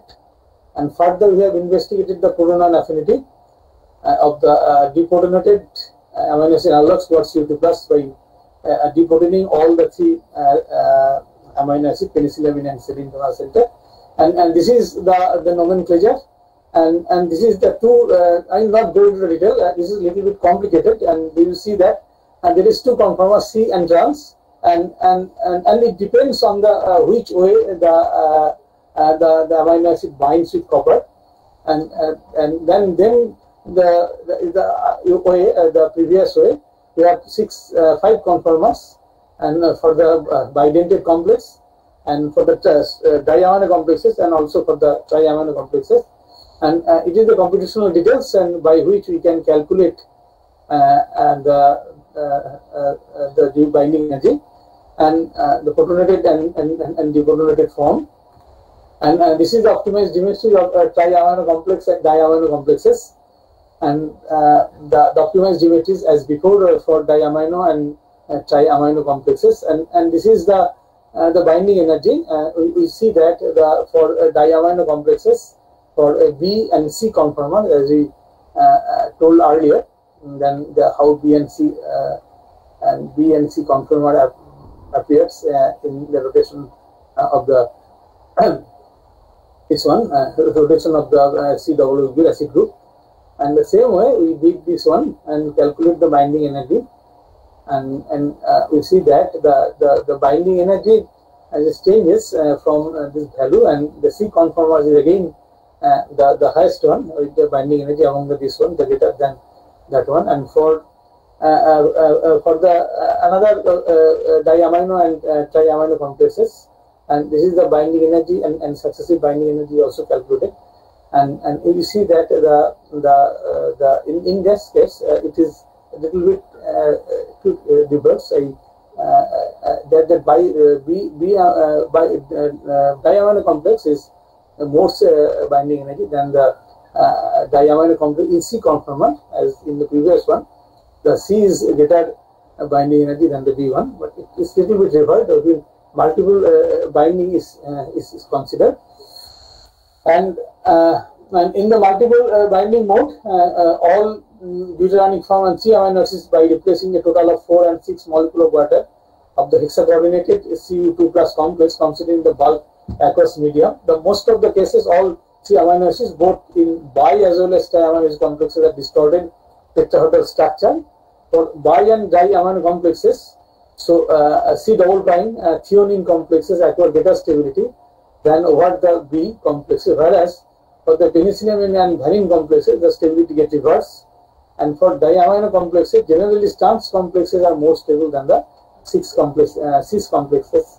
And now we go over to the another biological problem. It is little reduced than that one, and this is the previous problem a bit earlier, and after that we came the earlier one. And this is the transition metals are useful, as we know, they are for their chelation, chameleon-like behavior, as they can adopt a wide variety of coordination numbers, geometries, and oxidation states. And understanding the nature of binding phenomena of transition metal ions with biomolecules and associated ligands is an imperative area of research, because the complexes are found to improve important application in biology as well as toxicological chemistry. And transition metal ions are essential trace element for human body present in various enzymes and homogeneous. And here also see how the transition metal binds with 3 remarkable propionic acid, and we see that here also the bidentate and tridentate complex is also formed. And in addition to that, quadrentate complex is another possibility to form in this complex. The toxicity of the metal ions can be annihilated by chelation, as I told, with some specific ligands like natural and artificial amino acid and various bidentate ligands, and calixarine. And the cadmium is a potent carcinogen in rodents and has also been accepted as a category 1 human carcinogen. And acute exposure to cadmium fumes may cause the flu-like symptoms referred to as a cadmium blues. And cadmium dust causes the respiratory tract and kidney problems, and cadmium exposure to is also associated with the development of kidney stones. And there is a poisoning of mercury also. You know that there is a well-known disease called Minamata disease in Japan. It comes from the fish of the sea. Nearby there is a mercury producing factory, and from factory the waste goes to the sea, and the people staying nearby will eat that fish and poison with mercury, and this is called the Minamata disease. And the other diseases due to mercury are muscle weakness, skin rashes, anxiety, memory loss, trouble speaking, hearing and seeing. And zinc, there are some effect of zinc in our body, and intake of excess zinc and causes nausea, vomiting and pain, cramp and diarrhea. And cytotoxicity of zinc 2 plus involves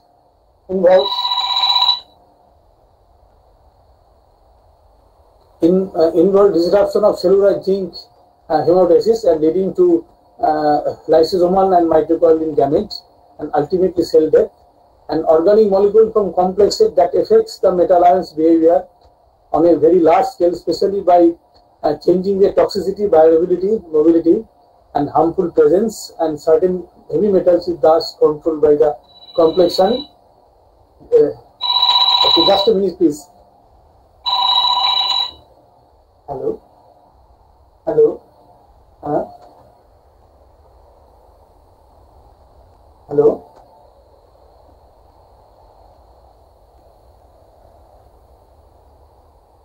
Okay, sorry.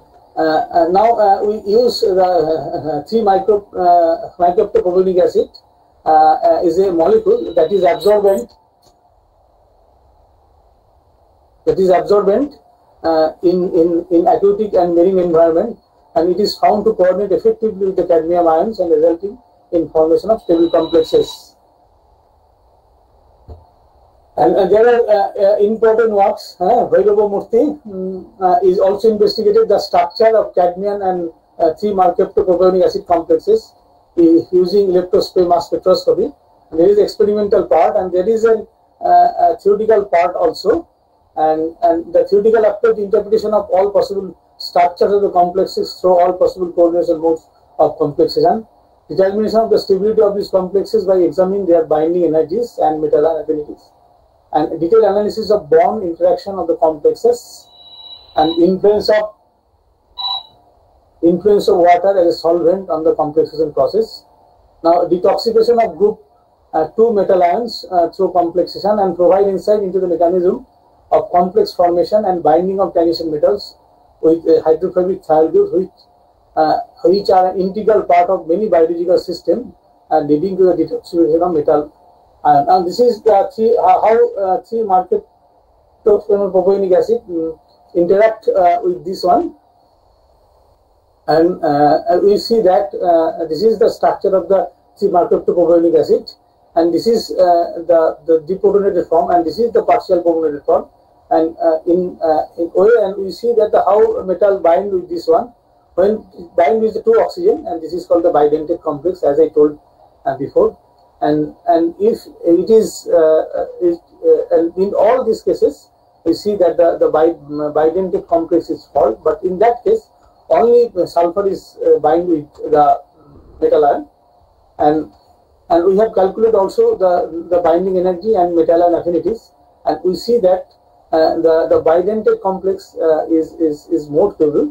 And in all bidentate complex, we see that where S and O is participate in the binding process, and this is more complex. And for it is true for zinc, cadmium, and mercury. And we also see the metal ion affinity, and it is maximum for MPa and for the other complexes. And we also see how 2-marketopropiononic acid binds to the metal ion, and this is the bidentate fashion, and this is the tridentate fashion. When 2-marketopropiononic acid bind with the metal ion, and there are 2 sulfur and 1 oxygen is involved, and this is the tridentate complex, and this is also the possible of quadrentate complex here, where OS, O and S is also participate in the binding process. And we also calculated the metal ion affinity values, and you see that for quadrentate complex the binding energy is maximum, and then the tridentate complex, and then the bidentate complex. And similarly for it is zinc, cadmium, and mercury. And also, if you see the metal ion affinity values, you see that for quadrentate complexes, this metal ion affinity values is very high. And for these complexes, we see that the SO species are found to more stable than this one, when 1-marketopropiononic acid involved, and for other complexes, OS is more stable than O. That means 2 bidentate complex, but where sulfur and oxygen is involved, the stability is more than the O.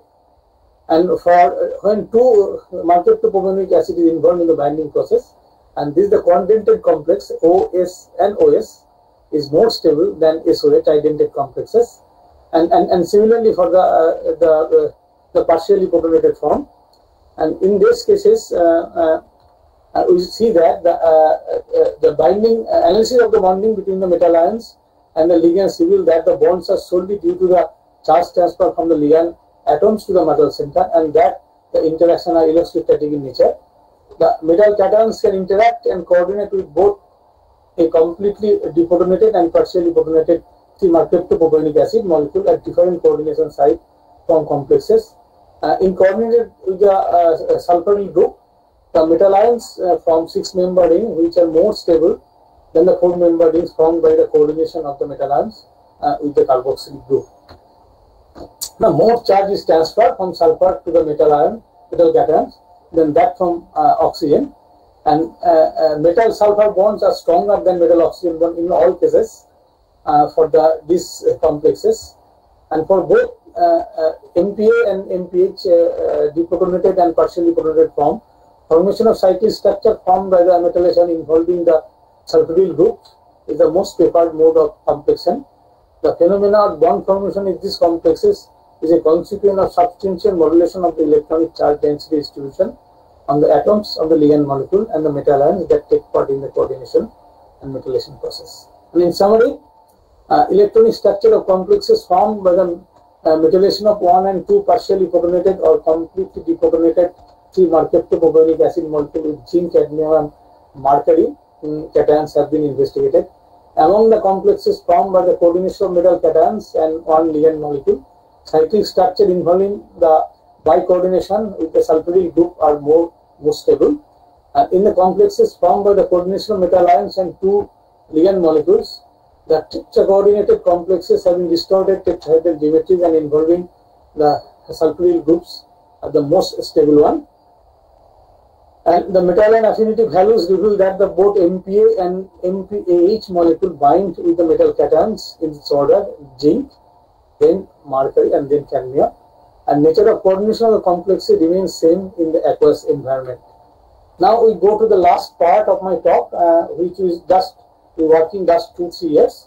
The formation of stable ionized complexes between coinage metal containing the halogen and moderately reactive molecules, a DFT approach. Now, what is superhalogen? Now we have enormously large values of electron affinity, and the first Gustav and Goldzirev first proposed theoretically this unusual molecular system having the generalized molecular formula MK+1, MXK+1, where X is a halogen atom and M is a main group or transition metal atom with a formal valence K. Here is the concept is little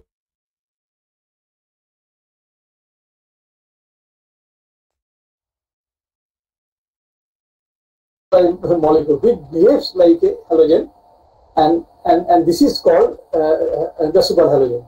The first experimental measurement of the vertical determinant energy of this ion using photoelectron spectra is done by Wang et al.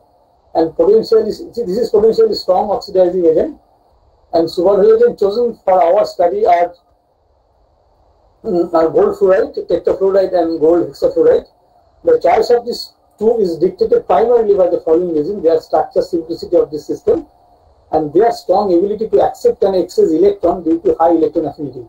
Because EA of gold tetrafluoride is 7.05 eV and that of gold hexafluoride is 8.72 eV.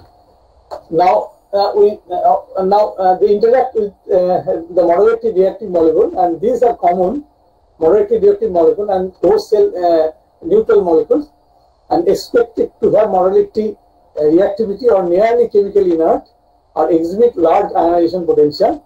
And this led us to 6 molecules, namely silicon dioxide, ammonia, water, carbon dioxide, chloroform, chlorofluoromethane, and which are both moderately reactive and difficult to ionize because their IP values span over 10 to 14 electron volt range, and use Gaussian Zeronite for this program, for this calculation. I mean this program. The molecular geometry is optimized using M06 and derivative methods in conjunction with SSD for gold, means Stuttgart Dresden effective core potential, and 6311 plus GDP for the main group elements used for the basis set. And there is a structure, optimized structure of all. The left hand side is gold tetrafluoride and right hand side is gold hexafluoride. And the optimized structural complexes formed between the superhalogen and reactively moderately reactive molecules.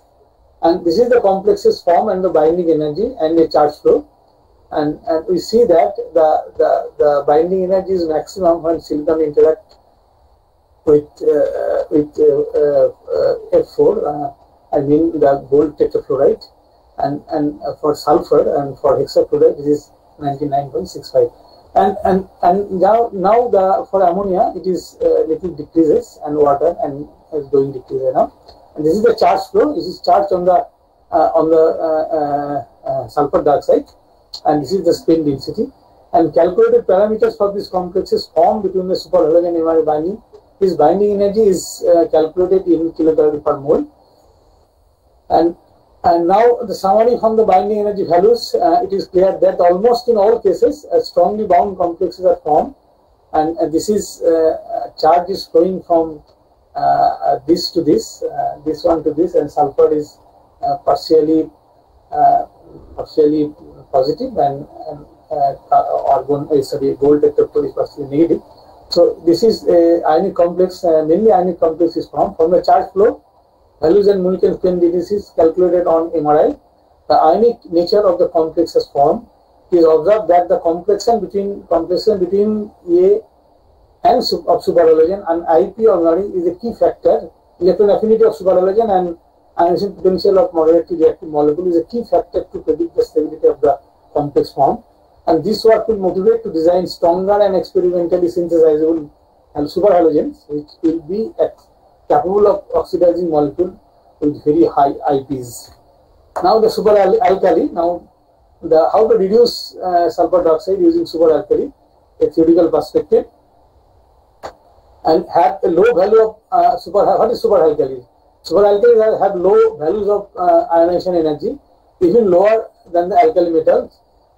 And Gustav and Baldire proposed this unusual molecular system theoretically with the generalist formula YLM plus 1, where L is an electronegative atom with formal valence M, and L is an alkali metal and act as a stronger reducing agent.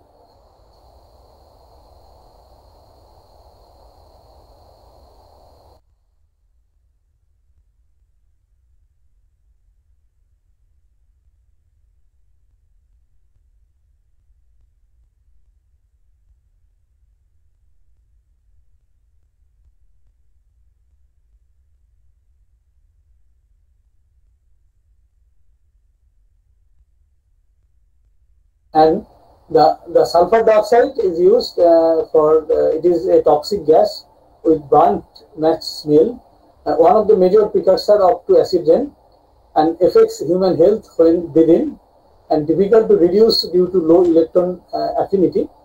Now thus we have explored the pre-mentioned superalkalis for the reduction of sulfur dioxide to lower this amount in the atmosphere, and here also Gaussian 09 is used, and for molecular optimized differential method and in conjunction with CCTV TJ. And this is the structure we have optimized for superalkali and SO2 complexes, and the bond length is given in angstrom shown in this figure, and we have seen that the isomer is there for FLi2, SO2, FOLi3, and NLi4.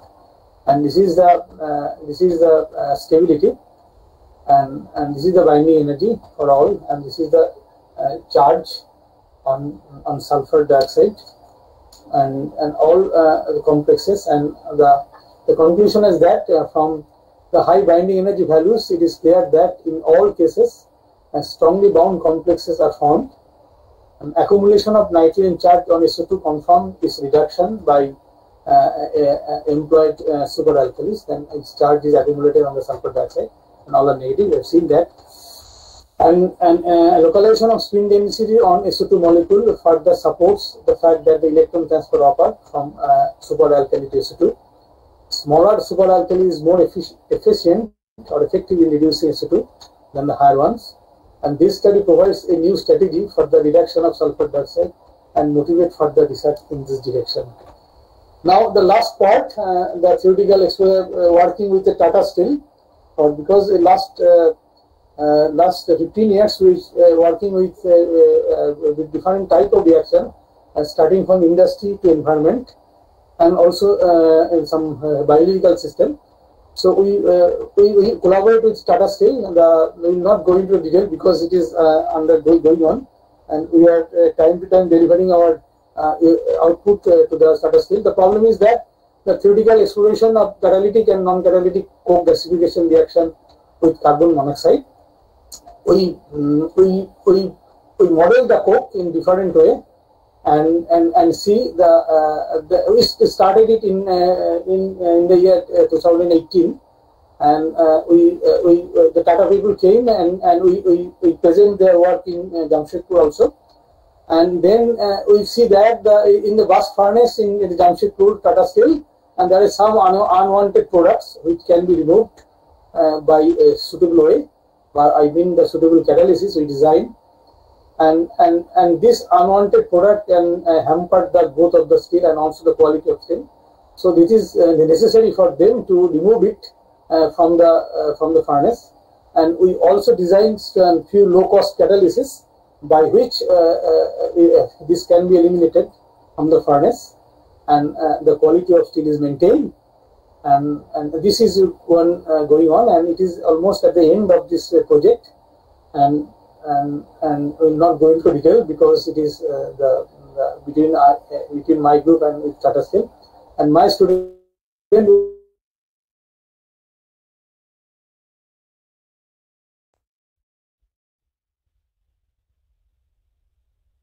Yeah. So thank you for a very informative talk. Okay, so I not much time today because I finished this little earlier, right? Okay, so do you have any question? Then you can ask me. Yes. So there are certain questions people have given in the chat box. Some Parag Agrawal has written, sir, how do you measure toxicity of any material? I mean the toxicity, you mean? Of any material. Okay, so this is the work I have done. It is for the chelation process. How the metal ion bind with the artificial amino acid, right? Okay, so we have to calculate the metal ion affinity of these complexes. Okay, and for these complexes, you see that we have calculated the metal ion affinity. So how it binds with the artificial amino acid, right? Do you understand my point? Parag, is it clear to you? So means we have to calculate the metal ion complex affinity. Yes, metal ion affinity of the complex or artificial amino acid. Affinity means electron affinity. Yes, no, ion affinity. Ion affinity. Yes, metal ion. It is, I mean the copper 2+. How copper 2+ bind with the artificial amino acid. So this artificial amino acid is used as a chelation therapy. You understand my point? So if the affinity is high, it's toxic, or how the affinity related to toxicity? No. Toxic copper ion is the excess copper ion is toxic to our body. The problem is that how to remove it from our body. Yes, sir. The removal process is called the chelation therapy, right? Chelation therapy. Now, how this chelation process going on inside our body? This is the problem. Okay. So, how this metal ion bind with the artificial amino acid and excreted from our body? This is the problem, right? So, we see that the tridentate complex where N, O, and O is involved in the binding process, they have maximum stability as well as maximum. That is mean they form more stable complex than the bidentate manner. You understand? Yes. The stability is the opposite to that of the toxicity. If the complex is more stable, it will be less complex, less toxic. Yes, it will be excreted from our body. It will be excreted from our body. Yes, the body will remove this complex from our body. You understand my point? Because if it is stable, it will not bind with the body. No, this is the formation of complex is unstable, that it will not be excreted from our body. Okay. You understand my point? Yes, sir. Yeah, the binding. If the binding is more, then it will be excreted from our body. That is, the body will get rid of this complex now. But the binding is not so strong, then it will stay in our body and it produce harm to our body. Do you understand my point? Yes, sir. Okay. We will bind the toxic element to that particular artificial amino acid. Yes. Artificial complex, so that Yes. it will not bind to the body part. Means Yes. that particular proteins or anything else. Yes. This is, in fact, this penicillamine is used as a medicine in our body in chelation therapy. Okay. Okay. And sir, there is a one analysis, QSAR analysis for the toxicity. Oh yes, yes. You can do it by QS analysis. You can do it also. But our approach is this way. Sir, there is one more question. How to calculate? How did you calculate the MIA? Okay, metal and affinity. Yes, sir. So just you see that one. Yes, sir. Yes, this sir. one, yeah. You see that one. Just optimize it. You put bond and then optimize the structure in bidentate and tridentate manner, and you get the complex stable structure. So we get that in the DFT Gaussian output file. We get the values of these affinities. Oh yes, sure. So you get it.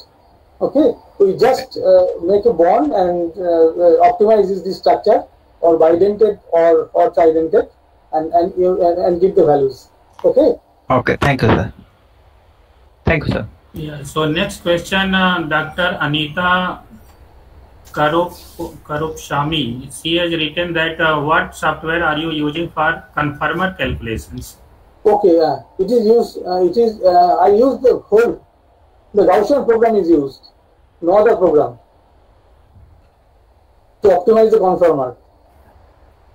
Yes. So, Dr. Anita, does it answer your question? If you have any follow-up question, you can ask. Unmute yourself and ask.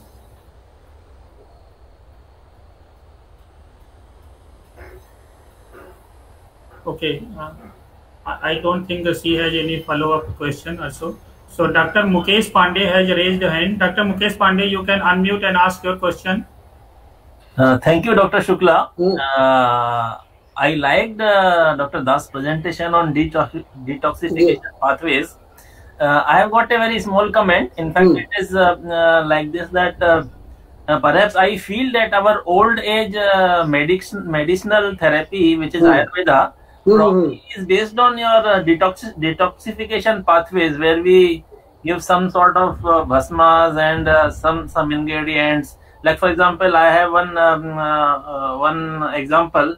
People use this copper-based water, means water kept overnight in copper vessel. Probably that has some linkage with your this theory of detoxification, as I understand. What is your comment? I think that my problem is mainly the when the excess copper, okay, is when the body get excess from metabolic process or in other way, then this excess copper. Hello. Hello. Yes, Dr. Pandey, I think there is some network glitch from his side. Yeah. There are certain incidents, like, for example, Avla and other such kind of things are used for to remove the excess copper. I mean, yes, excess copper. I mean. Yeah.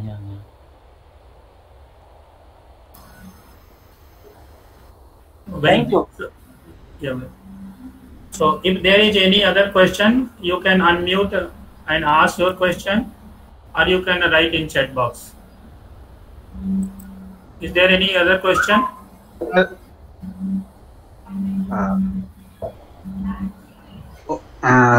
Abhijit sir, I have one question. This is Upal Sarkar. I understand. Okay. Yeah. I recognize you. If you can comment on in the blast furnace process, what you have showed in your last slide, what exactly can be done using DFT? This is, if you can comment. I will not go into detail, but just give you some hints. Okay, so we model we model the coke surface in different way. Okay, and how CO is interact. I just come to that. Okay, and how CO2 carbon dioxide is interact with the coke surface and produce some desired product and some undesired product. So you can model the coke surface in different way and get the idea about what is the desired product and what is the undesired or unwanted product, right? Okay. And from this one, if you get the unwanted product, then you have to think about how to remove this unwanted product from the blast furnace. So we have to, there is no other way to remove except you have to design the catalysis. So in company, the company people always try to get the low cost catalyst rather than high cost catalyst, right? So this is very effective for their production and price. Anyway, so for this problem, so we design some low cost catalyst, and this low cost catalyst can eliminate the unwanted or undesired product from the blast furnace. Sir, the unwanted product is basically in the gaseous state, right? Yes, yes, in the gaseous state. Because my doubt was basically, suppose if it is cold, then it is basically more or less solid, and your catalyst will not go inside the solid things. And no, it is mainly in the gaseous phase. So there is another project we will start after that. That we have to some solid also. Okay, so at this stage, the initial part is the gaseous phase, and we have to remove that one, right? So this is the first part of the project. No. Thank you, sir. Well, is there any other question?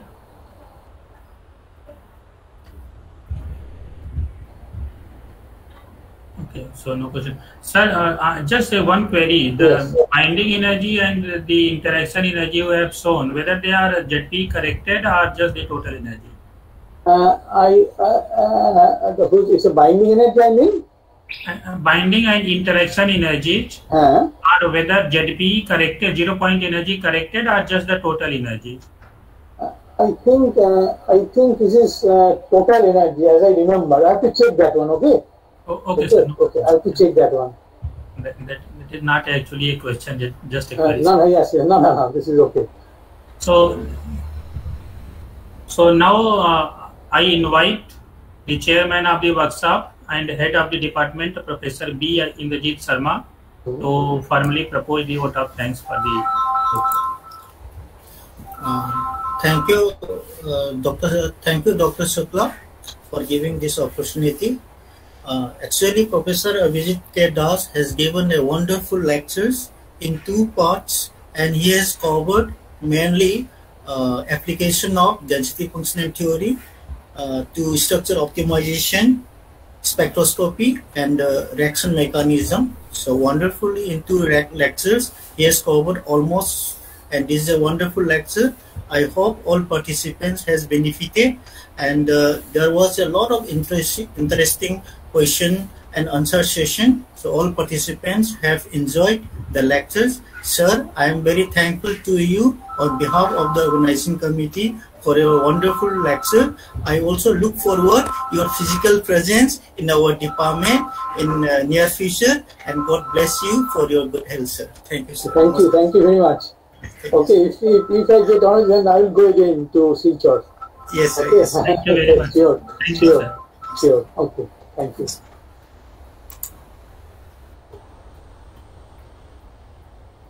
So now participants, so we conclude here this session today, and tomorrow we will reassemble again at 1:45. The lecture will be starting at 2. So the first lecture will be given by Dr. Abhishek Misra. So you can discuss your remaining questions of today tomorrow by joining 1:45 p.m. Lecture will be starting at 2, but discussion can carry on before. Yeah, thank you very much. Dr. Pandey, again, you have any question? You have raised your hand. Okay. Yes. Yes. Sorry, I could not unmute my mic and I started speaking. Very sorry for that. What I'm seeing is that in your schedule, the first lecture seems to be by Professor Jha. Has it been rescheduled? Oh, no. Sorry. Thank you for correcting us. Actually, it is the first lecture will be by Professor Prafulla Jha, and the second lecture will be given by Dr. Misra. Yeah, thank you very much for Oh, no problem. No, it was in my mind that Abhishek will speak. So yeah. Thank you very much. Yeah. And thank you all. Let us meet tomorrow. Thank you.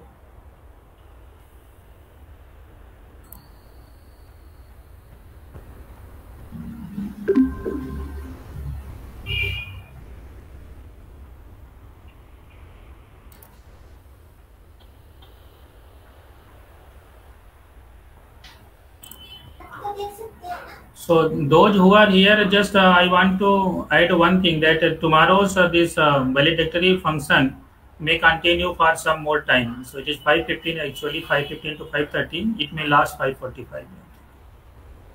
Yeah, thank you everyone.